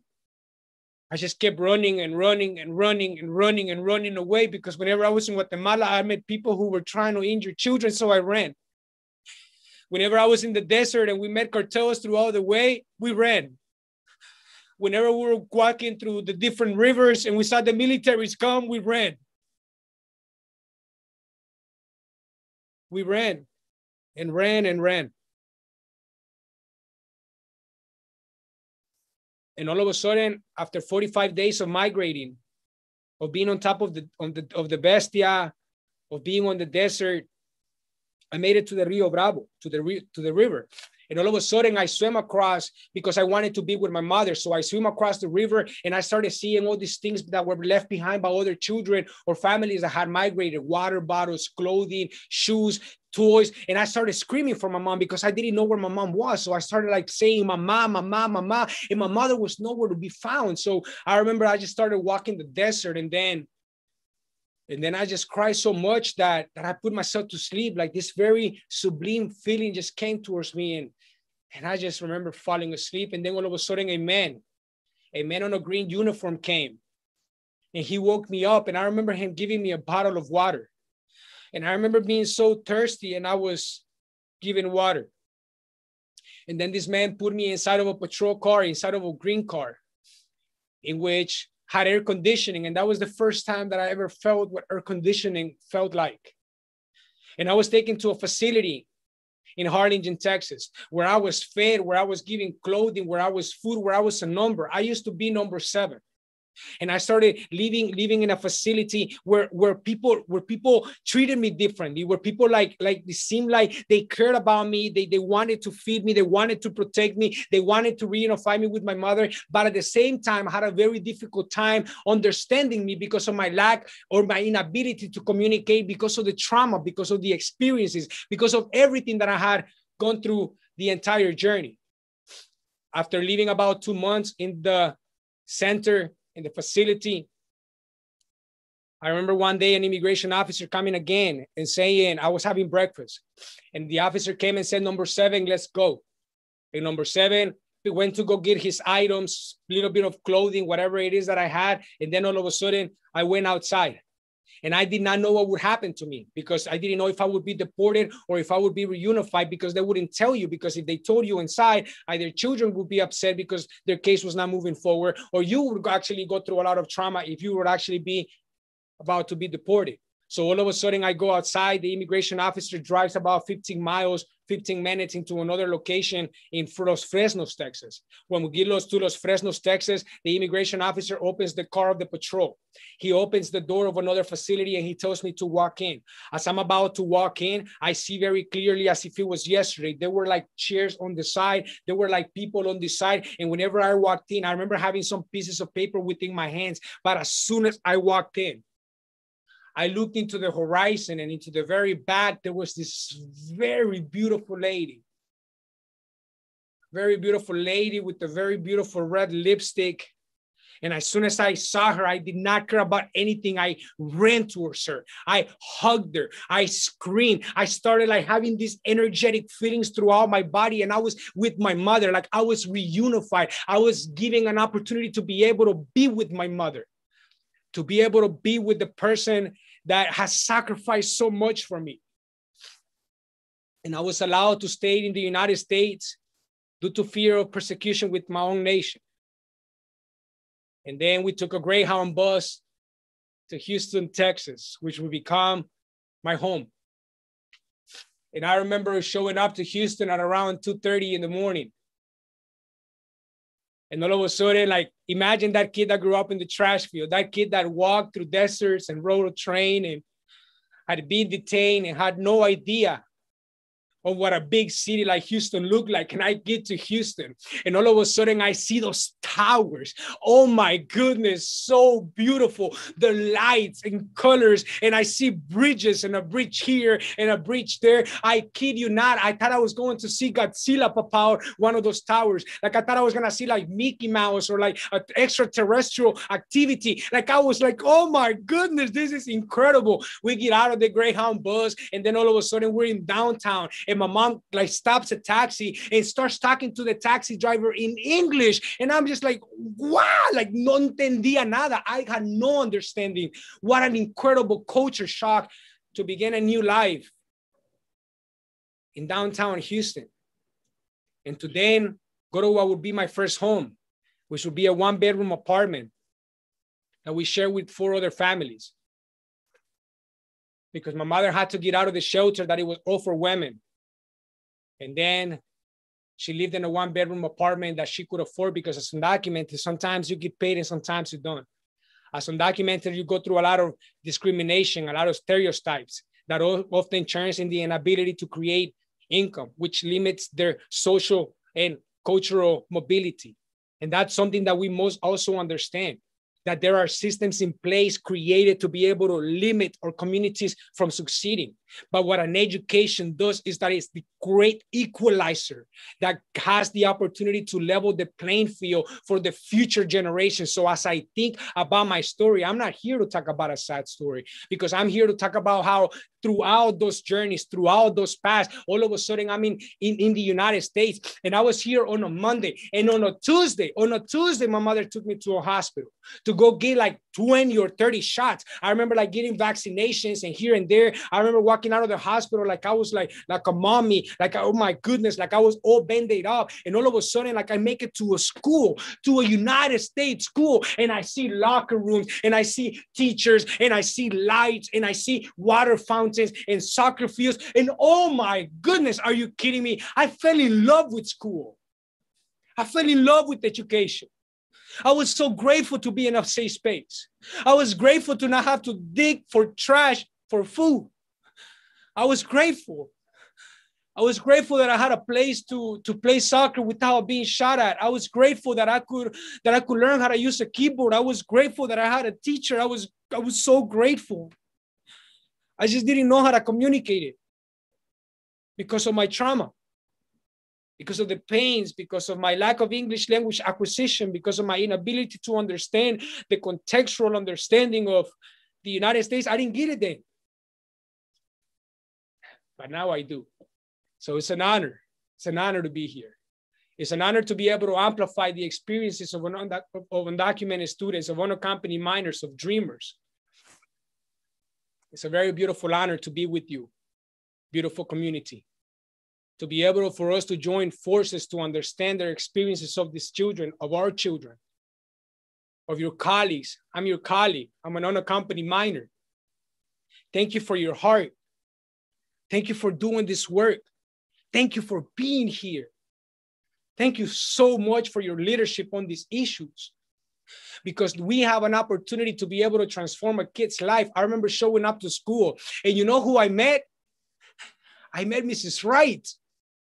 I met my 7th grade teacher, and Mrs. Wright told me that my past did not define my future. Mrs. Wright told me that regardless of my background, that regardless if I did not know this or that I was going to change. She told me that an education could transform my life. Like she told me that an education could make my family proud. She smiled whenever I walked into her classroom. She came on Saturdays after school to be able to teach me how to utilize a keyboard because I had no idea what a computer was. She was there for me. She spoke my language. She understood me. She cared about me. She understood that my own language was my ability to be able to develop my second language. Mrs. Wright changed me by allowing me to be me and by allowing my experiences to be able to honor her classroom. Mrs. Wright taught me beyond content, and she went into values and into visions and into creating in me a seed that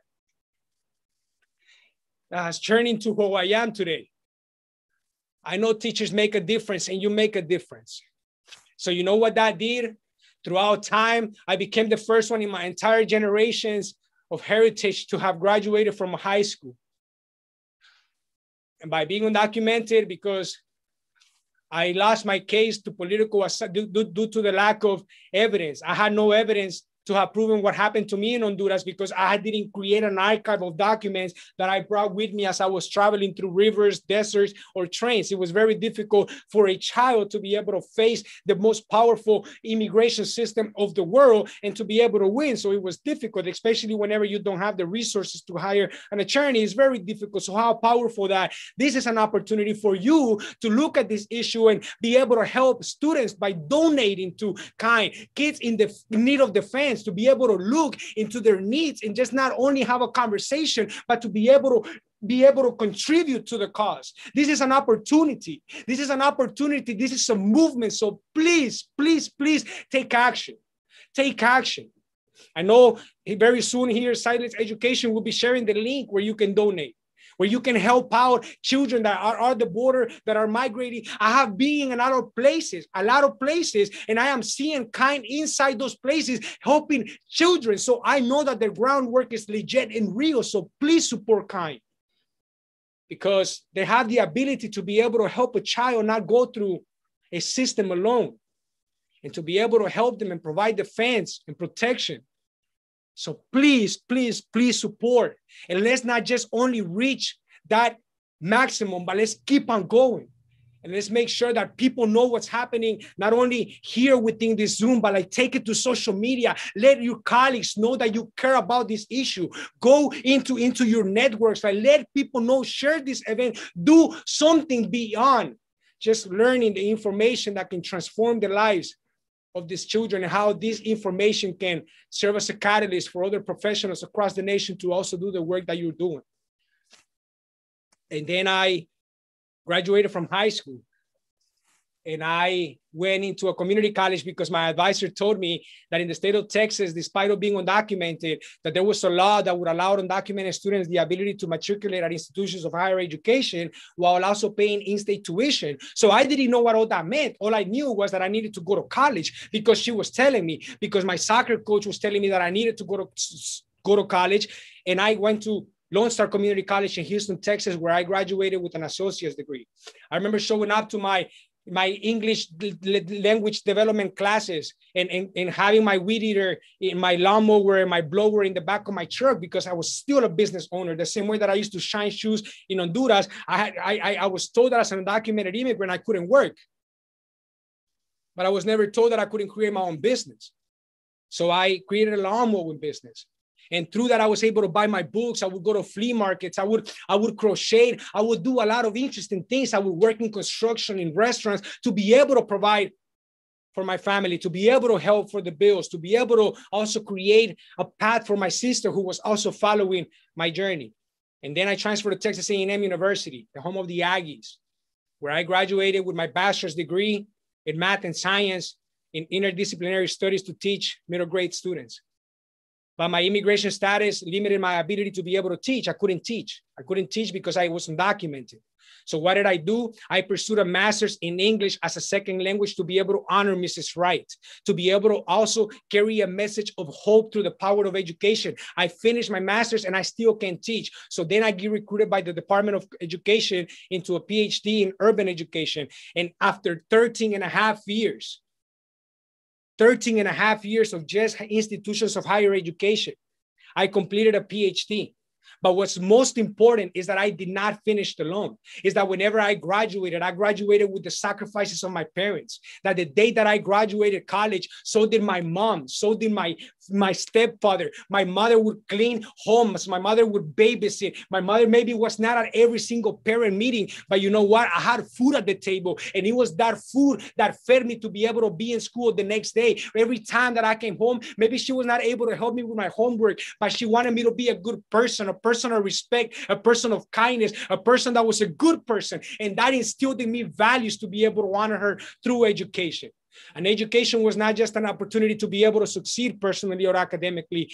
It allowed me to be able to empower and honor the sacrifices of my family. And today what's most important about my life is not the fact that I have a PhD and that I want to make a difference. But it's the fact that I'm also a father. The fact that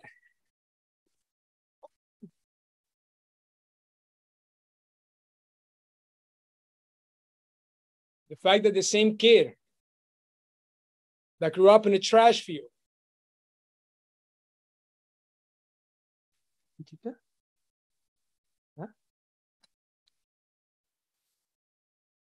Look. Wow, look. Hi. Say hi. Hi, baby. As I think about the impact that an education has done in my life, it has not only inspired me, but it has created a generational impact to the point that she will never experience what her father experienced. She would never experience the pain of a country or the pain of an entire nation, because an education has given me the ability to be able to level the playing field and to be able to create a generational legacy for my future families. So as you continue to do this work, just please know that I thank you, that I honor you, and I applaud you for the beautiful and powerful work that you are doing to serve unaccompanied minors, migrant children, refugee children, children that are English learners. And please, as a community, continue the beautiful work of rapid language acquisition, the steps that you utilize to be able to teach literacy, because the most powerful tool that children can have is the ability to communicate. So thank you for your work.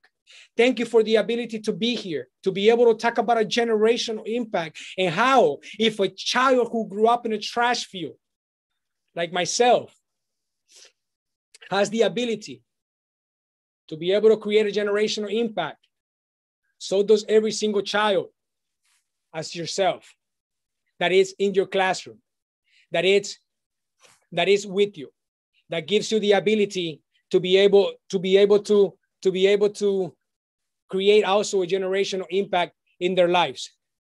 To conclude, let me show you something. Let me show you the sweater. As I have the opportunity of being with children, I'm not the only one. Unaccompanied minors across the nation, their voices are amplified.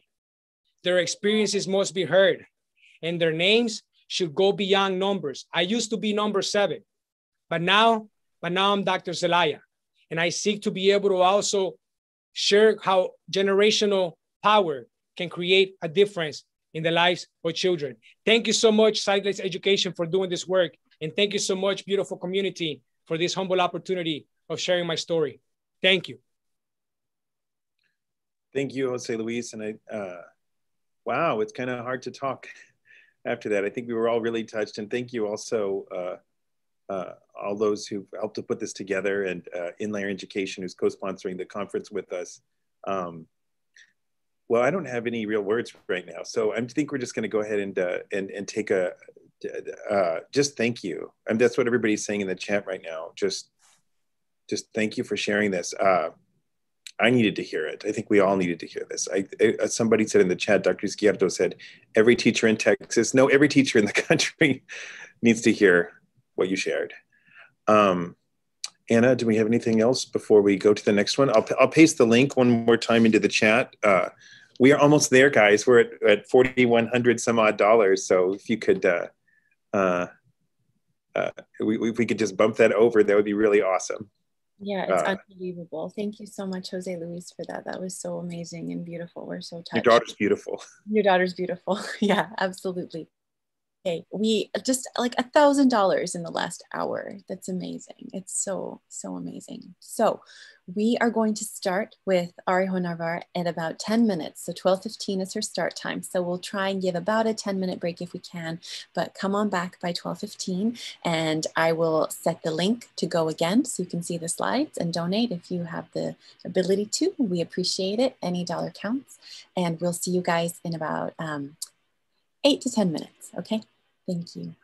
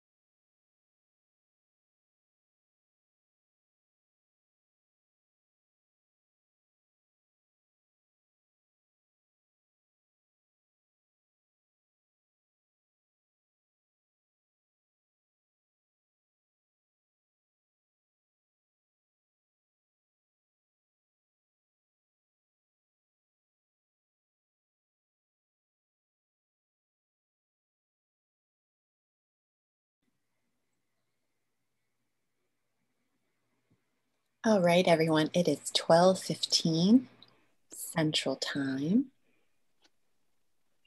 Hopefully you had a nice little break and you had a chance to donate if you are able to. And we're going to go ahead. I just want to tell you, Anna and John and everyone, we officially passed the 5,000 mark. So thank you to everyone who is donating, and please continue to do so. That's amazing. That's absolutely amazing. We'll be joined, I think, momentarily by Ari HONAVAR. So in the meantime, John, do you have any words for us? Yes. Thank you. The fact that we got, I know that, Michelle, Dr. Izquierdo just said, can you paste the link again? I know that when we set the $5,000 mark for the ambition, for kind, that there was people that said it was too much. And I think maybe it was, I thought at first, but the fact that we met it is just amazing. And I'm so excited to see Ari. I love her books, the Rumi cards. I have a copy. Anyway, I won't talk about Ari. I'll let Orly introduce Ari, but the work she does is just amazing. And I'll let Orly go ahead and officially introduce our next speaker. All right, thanks, John. Our next speaker is Ari HONAVAR, who grew up in Shiraz, Iran, where she was surrounded by Persian poetry and art. Growing up during the Iran-Iraq War, she came to the US at the age of 14. She has taken her love of poetry and music to work with refugee families and unaccompanied minors, founding Rumi with a View to bridge art and healing. Ari is a journalist, author, and Iranian musical ambassador of peace. Her forthcoming novel, A Girl Called Rumi, weaves a tale of immigration, redemption, and the power of storytelling. Welcome, Ari. We're excited to hear from you. Thank you so much for having me. Thank you for the introduction. Thank you, organizers, donors, the wonderful and so powerful speakers who presented before me. And of course, the audience, you are here because you care for vulnerable populations and want to be there for refugees and asylum kids. So my story, as John mentioned, began in Shiraz, Iran, the city of poets and wine. So I grew up in a culture in which poetry was part of our heartbeat. We didn't just recite poems at weddings and funerals, but we recited them in a response to a question, to welcome sorrow, joy, and even when we were resolving conflicts. My early childhood memories, from what I recall, are pretty normal. We had played with other kids. There was a lot of poetry, of course, picnics, family gatherings, danced and sang and played. But my worldview and my world changed when I was 6. Women of Iran, as a result of the Islamic Republic revolution that ousted the Shah, lost their right to sing or ride a bicycle in public. Women judges were stripped of their position. We literally had to sit on the back of the bus. Woman's life was worth as much as a man's life, literally, because of the strict interpretation of the Sharia law that the government decided was the law of the land at the moment. And of course, dissidents were disappeared. There was crackdowns, there were executions, as women didn't just, sit down and say, okay, we're gonna take this. They protested. Men who defended women, men who didn't think that this was right, that freedom of speech was curtailed, so civil liberties were taken away. They were met with brute force as well. So from everything just changed. And then a year into this, Saddam Hussein attacked Iran and started a war that lasted 8 years and took countless lives, more than 1 million. And I say that because we're not just talking about those who died, which, estimated about 1 million on both sides. But when a war like this happens, there are refugees created, there are amputees who are created, there are orphans who are created, there are people who lost their home. So there was multi-generational trauma. So at this point, there was a war of two nations. There was a domestic war of terror. And there was a war on joy, which hurts in a different way. So there was a war on our coping mechanisms: music, dancing, freedom of speech, the ability to complain, playing cards, backgammon, boys playing with girls, unrelated men and women being in the same room without hijab. All that became illegal. And when the society is under such tremendous amount of pressure from all these different sides, it really starts cracking. And we're seeing a little bit of that glimpse of that. We've been seeing that for the past several years here, because people are under such tremendous pressure, not just in their own lives, but what is happening around us with the pandemic, with political situations and such.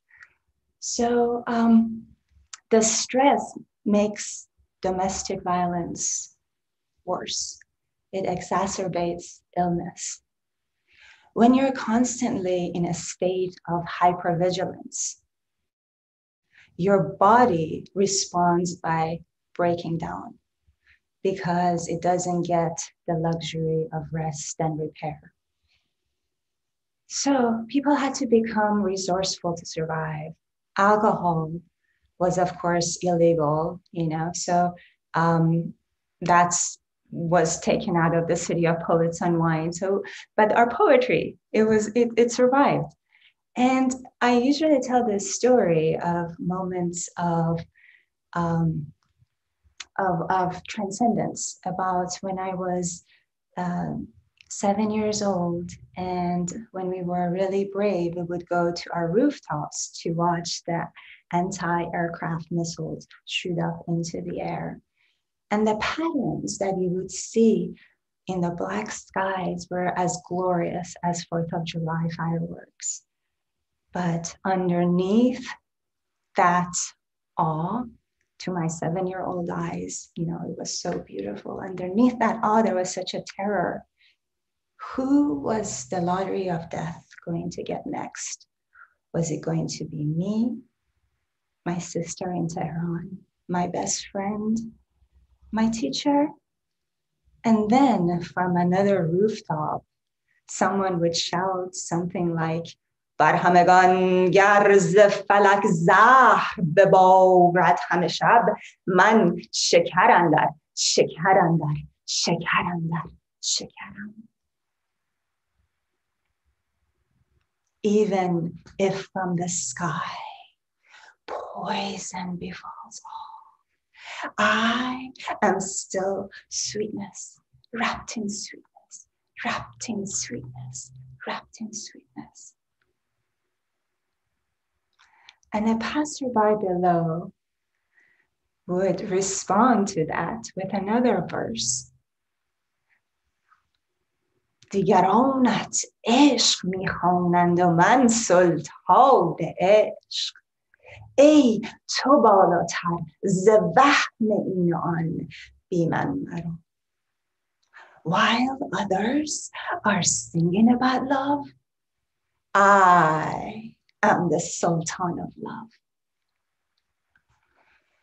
And verses like that go right into your 7-year-old heart and radiate to every cell of your being until your world is as glorious as a 13th century mystic, until you're everything and nothing at the same time. And what balm could ever touch that?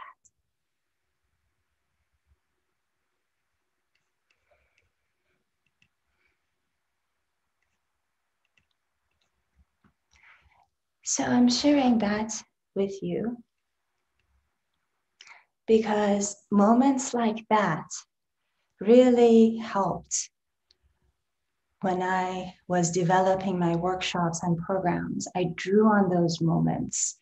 I drew on the moments that I coped with the stress of being an unaccompanied kid without my parents. I drew on, when I wrote my novel, I was tapping into how we can change perception of reality through our senses and imagination. The way that my world, in the grimmest of circumstances, was changed in that moment, and how beautiful that was. Of course, this wasn't all poetry and being ecstatic. Life was really difficult. I was enraged as a teen. I was a fierce feminist and wanted to express myself. I didn't think it was fair that kids, my age, who were boys, were able to run and play and do whatever they wanted when I couldn't. I didn't think it was fair that I couldn't express my dissent, my frustration. So I went and started writing anti-regime and anti-Khomeini rhetorics on the walls. This is something that could have landed me in jail or worse. So many people by this point are arrested, executed. There were public executions. So you could go out onto the street and see a body hanging from a scaffold. And my sister's classmates, she was a senior in high school. There were 16 of, she was 16, 17, 18, that age range. And half of her classmates were imprisoned. Imagine that, teenagers going to jail. And one of them was executed. They just told her parents to come get her body. There was no public trial. There was no reason for her arrest. So this is the kind of terror that we had to deal with. Of course, my parents, were worried about me because I was doing similar things. And when you express your dissent against the law of the nation, it's just not the law, but the Islamic law. It's you're warred against God, and the punishment for that is really severe. It could be anything. So it was a poem that saved my life. My mother wrote a poem to the Indian embassy for India's Independence Day, along with our visa application. This is a time when people are desperate to get out of the country, those who have the means to get out of the country, and there is nobody's giving them visas. So we, people took drastic, outrageous measures. They married their daughters to someone older who could get them out of the country for their safety. Or there would be, someone would be like, wow, let's, pay a smuggler a really hefty sum. And they would take them to the Iran-Turkey border and they would say, hey, now go ahead and run in a zigzag pattern as you cross the border. In case they shot at you, you'll have less of a chance to get shot. So it was this poem, the Indian ambassador miraculously must have liked that poem because he granted us a visa to India. And in India, because there is no diplomatic relation between the US and Iran, I was able to, in India, secure an appointment with the American embassy. And we got the visa to come, but my parents had to come here and then leave me and go back because that's the situation. We all couldn't stay. Only one of us could stay. I was 14. This was a different planet. It was so strange. I didn't speak any English, and I had all the trauma of war and everything. So it was music and dancing, something that was denied to me as a child. That's what I used to really help get through depression, homesickness, and survive. And I use some of those coping mechanisms in what I do with the asylum seekers and refugees right now. So this was kind of my situation. It was so difficult to be in a in a world, and an American family took me for welcomed me, and I was living with them for a while, and they were so sweet, but it was really difficult. And then I lived with my brother, who I hadn't seen for 10 years because he left before the revolution as an exchange student, and then came, and then he couldn't come back, and I couldn't see him. So it was an anthropological experiment, and that's for another topic for another session. But what I want to say is what we can do as educators and as people who care about refugees and asylum seekers. There are ways that we can help in a really, really simple way, ways that we have evolved to do. So I'm going to share my screen.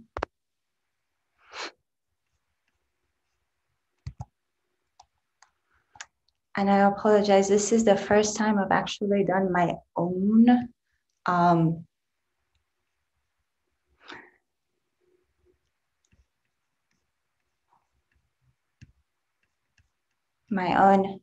slideshow. So usually someone else does my slideshow, so I have to see.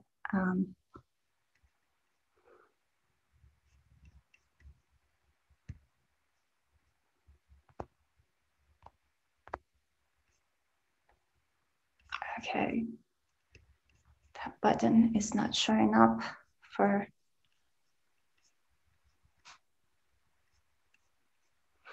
Can you tell me where it usually comes in the bottom for the share? Oh, there it is. Okay, got it. So, thank you.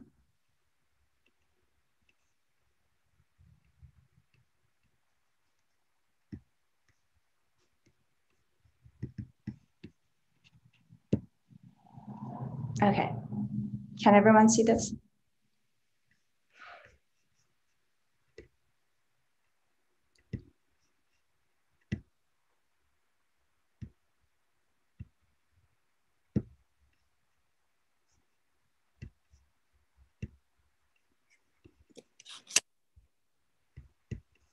Okay.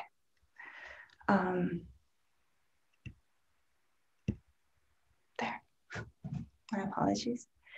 So this is ways to welcome and include refugee and asylee kids. And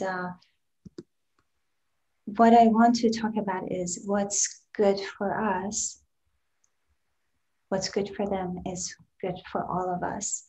And so I'm just going to take a moment. I've been talking for a while, and welcome us, because to welcome children, let's welcome ourselves to this moment. And this is a scene from one of my dance and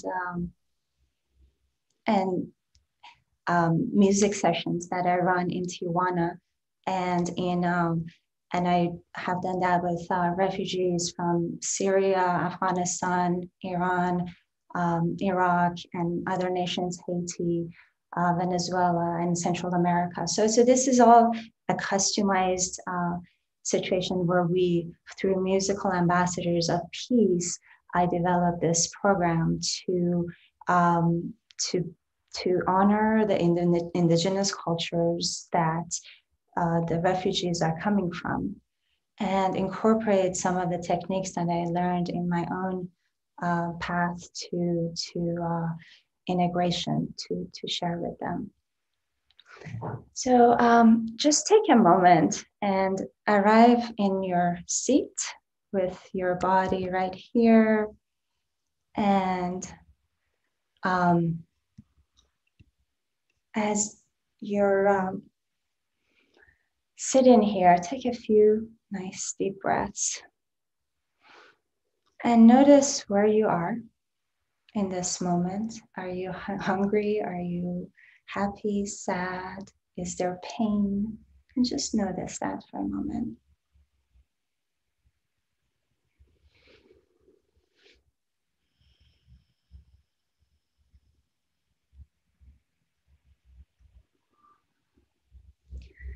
And then these are some of the things we do in our beginning ceremonies with the asylum seekers and refugees that really have shown to resonate with them. So we drop our hand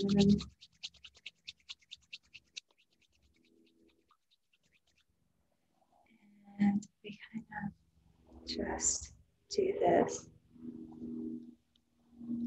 And we do a little bit of tapping.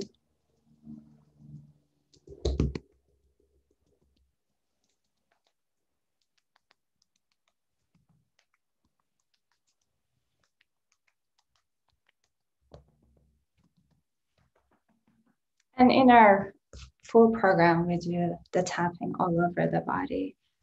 And just notice how in this few seconds, how are things a little bit different? For me, I'm feeling more quiet, right? And there's a little bit of a tingling where I have tapped. It feels good. So just notice what's happening in your own kind of body as you're doing this.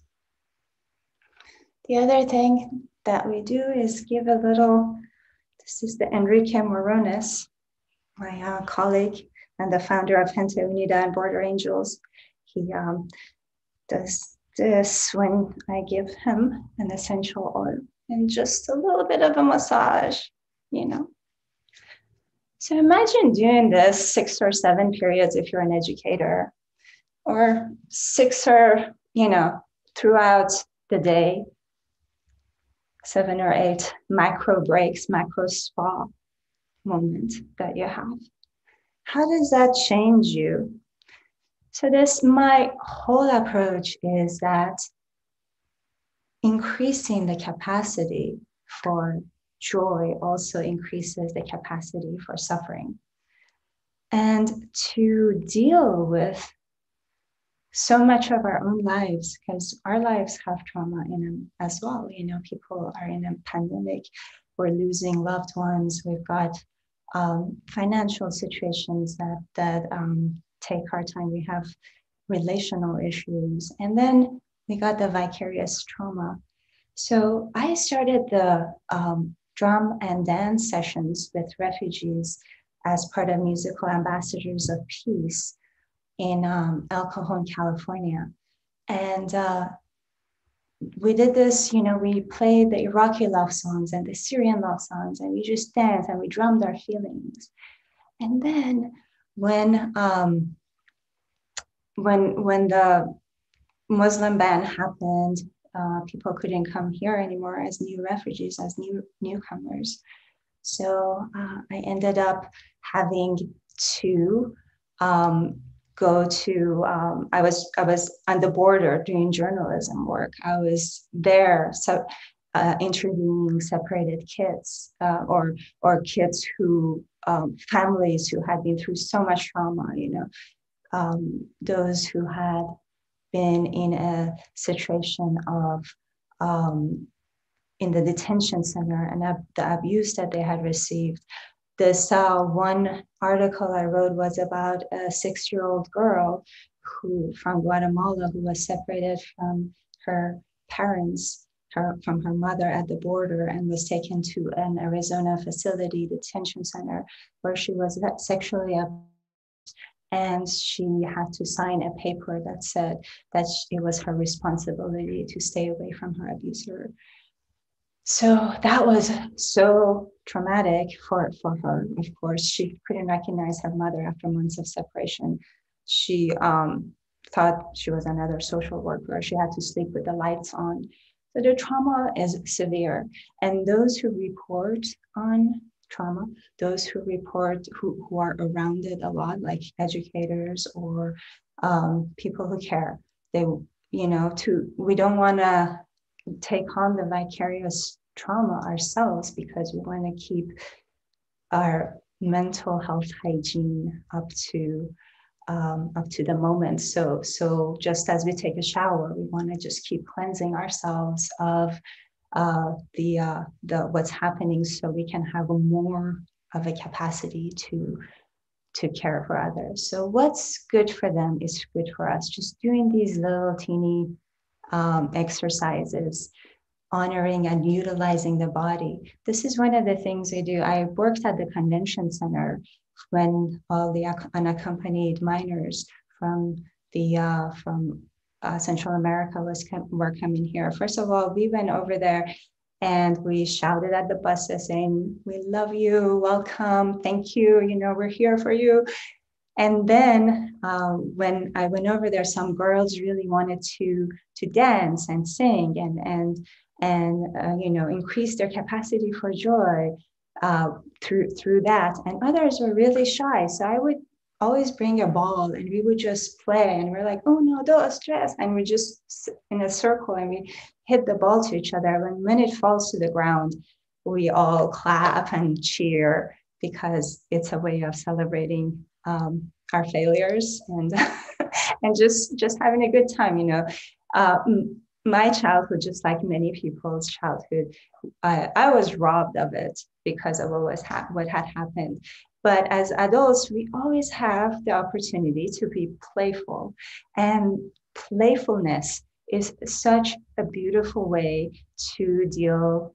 Playfulness is another way of changing your perspective and your perception and dealing with the cards that you're dealt with. These, you know, we were in the middle of measles, lice, you know, fires in Tijuana, and we're having a good time. We're dancing, we're celebrating, and this is kind of what I did to be able to deal with all the horror stories that I came across. Most of the people who came from Central America, they had such similar stories to what I had heard from, say, former ISIS sex slaves who were in Kurdistan or Syria, or the brutality of war. So the level of violence that so many people had experienced was tremendous. So there's a way that we can do things that are healthy and good for us, and do it for our children. You know, if your kids have a favorite song that in another language or in English, if you play that right before the school begins or your classroom begins, that just really brightens their heart, because music has just such a way of going right into your heart, and you know, it gives you so much ability to be resilient and connect with really good memories. So this is from one of the things that I've found so effective is opening and closing rituals. And I know that so many of you have in issues with, you know, there's instructional minutes and you got a limited amount of time. So these are take 2 or 3 minutes max to do these things. And these are a group of doctors from UCLA a few weeks ago came to drop water for migrants who crossed the desert. There's about 50 of them. They came here because they wanted to feel what it's like to be hiking through a desert in 120-degree heat and how horrible it is, and also save lives by leaving waters out. So one way that I hope that I prepared them for this trek through the desert was to create a sense of cohesion. So this opening ritual, it is so easy. These doctors, you know, we had never met, and I just started clapping and they just started following. I didn't have to give them any instructions. So this is kind of how it went.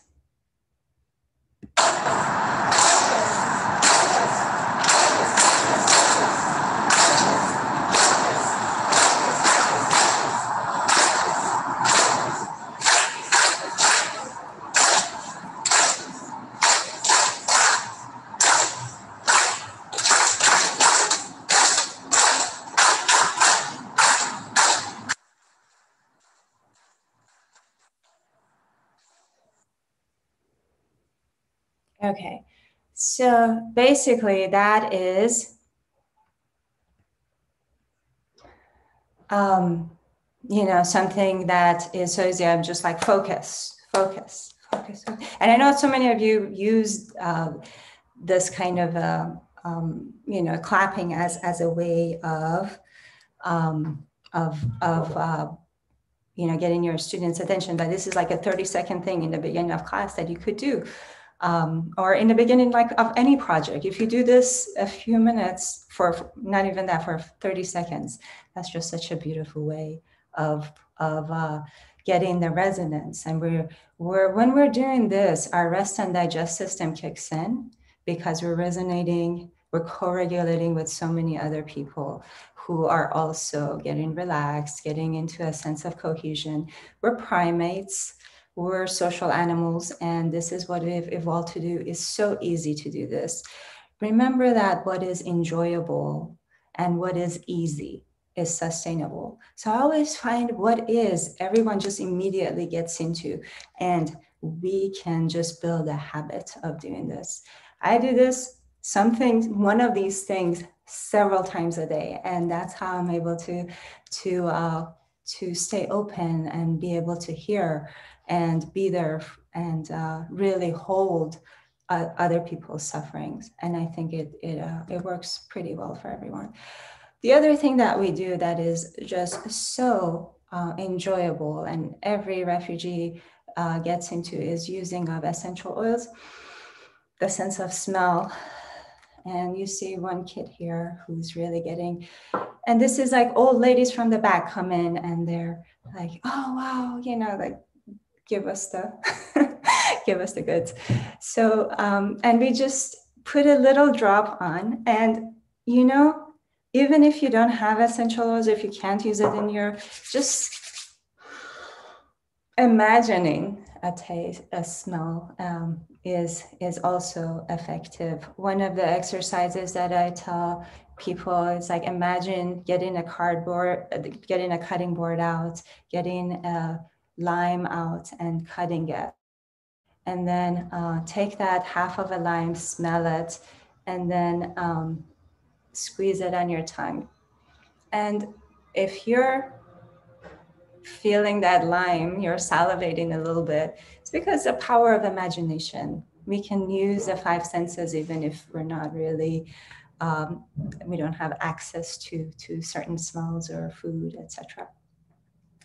So one other way is to get your kids to orient to one scent for 5 days. So the first days, like just look around, look around the room and find an object that you find pleasing to the eye. And just think about the texture and the color and the brightness and what memory it invokes. You can do the same thing with all the other senses. For touch, you know, just the fabric of your clothes, you know, just notice how soft or how rough the texture, just notice that. So noticing that, orienting in that, it takes only a couple of, a few seconds, not too long.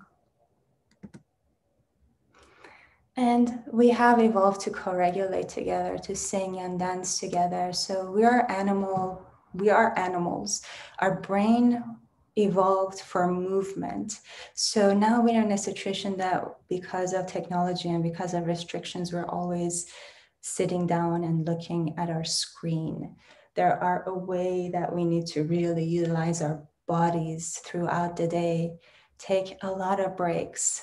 Allow your students take a lot of little 10 seconds, 5-second breaks from everything. And this is a little bit of a Uno, dos, tres. What they're saying is somos una familia sin fronteras, and that's one of our closing rituals.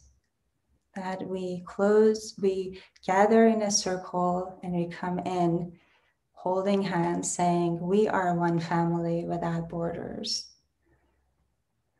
And we do that 3 times and it's really sweet.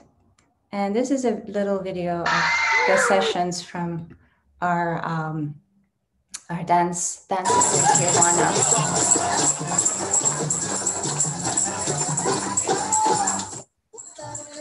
So I hold the kids so their parents can dance untethered. And children really look at the adults to see what's up. They really pick up on the energy. If the adults are relaxed, if they feel present, if they're having a good time, then the kids follow suit and they really enjoy themselves and start dancing together and say, oh, this is a moment of belonging. This is a moment of safety. And we do say to them, this is how part of the education, what is happening right now?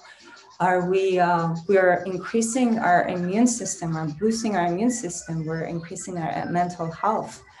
When we build our capacity for joy, which we're doing right now, we are increasing our capacity for the challenges ahead.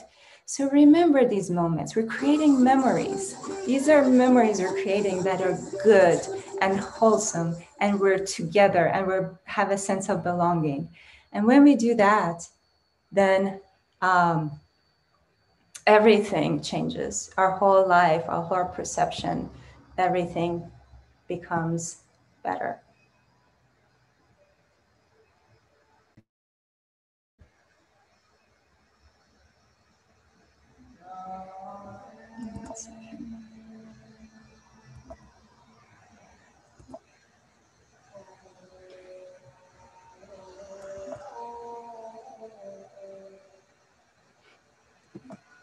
My computer is a little bit frozen.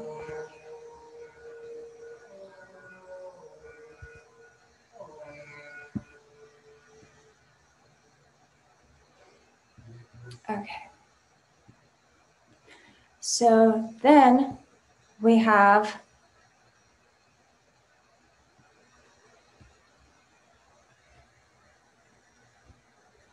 another video I'm going to share with you. Okay, now I think it's back.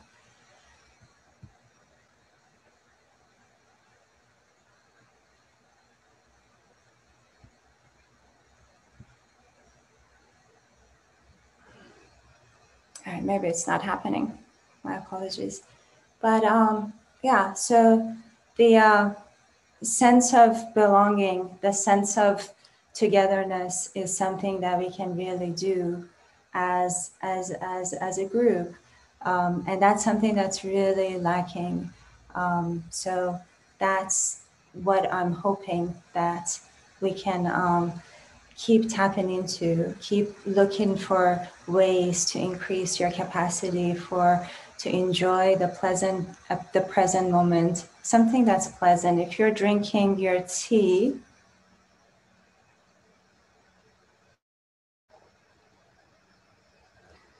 really savor the flavor. If you're looking at something beautiful, just really put all your attention to it. It only takes a few seconds to do that. And once we change our own makeup, we get into the rest and digest, then other people feel more comfortable around us. If the kids are doing this 6 or 7 times a day of drumming, mental health, dancing, anything that has a sense of cohesion, an opening ritual and a closing ritual, all of that becomes a way of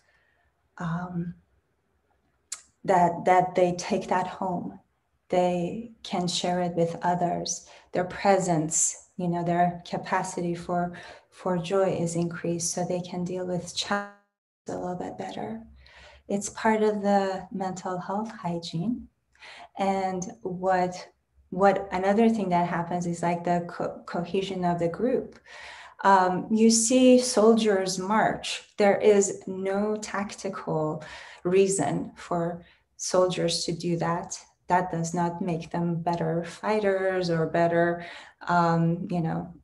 better soldiers as far as defending or attacking.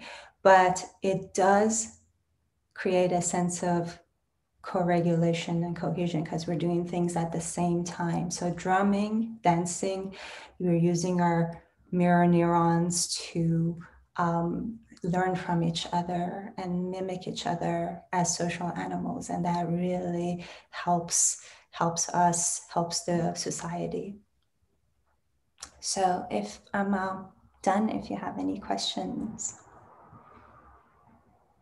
Thank you so much, Ari. That was so beautiful. Thank you for sharing what you do with your students and your work. It was really wonderful to see, and I think it impacted a lot of our teachers and educators. There were so many of us who were sharing stuff that we do with kids or have done with kids in the past. I used to start my class, both my ESL and my history classes, with everyone would stand up and recite something. Sometimes it'd be the preamble to the Declaration, the Constitution, or a little quote from Walt Whitman or something, but it was just something we did every day. Mm-hmm. And I know a lot of educators, I don't know if you're older like me, you may have heard of Harry Wong, but he used to talk about the importance of opening and closing rituals in teaching. And hearing Emily and Jorge and Jose Luis talk about their trauma and yours, it's one of those things that it's not on our radar screen always to create joy, and how healing joy and music and dance and rhythm can be. I think we've all been really touched by your work and what you're sharing. And I'm anxious to see the book, A Girl Called Rumi, which is in September. Is that right, Ari? It's coming out in September? It is. I have an advanced copy, which I'm super excited about. Oh. Yeah.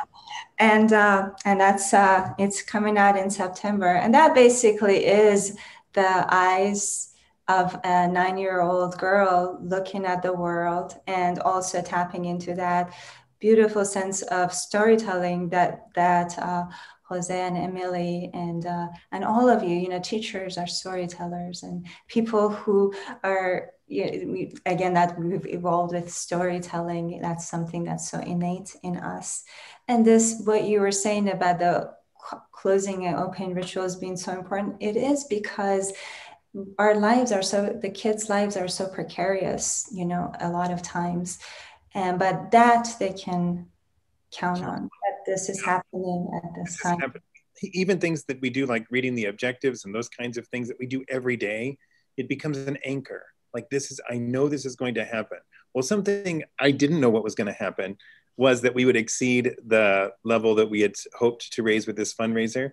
We have, instead of just getting 5,000, we've actually raised $5,776, which Silence Education is going to match those dollars. So thank you so much for your donations, everybody. I want to thank specifically Gabriel Seidlitz, Michelle Izquierdo, Alma Seidlitz, Janelle Henderson, Marie Heath, Claudia Lagos, so many familiar names here, Marlo Ajankara, Liz S., Margaret Valentine, Norma Villavicencio, Carly Spina, Alex Pinella, Tammy Baggett, Nini Zavaleta, Cami Williams, Rhonda Hintenberger, Denise Kemper, Norma Lucio Vasquez, Marie Almendarez, Pam Broussard, Tammy Gringas, Audra Ollinger, Edyata Medina, Kimberly Mitchell, Melanie Leicester, Stephanie, wow, so many, Susanna McNamara, Julie Olsch, Dawn Navejas, and Victoria Hung, and I think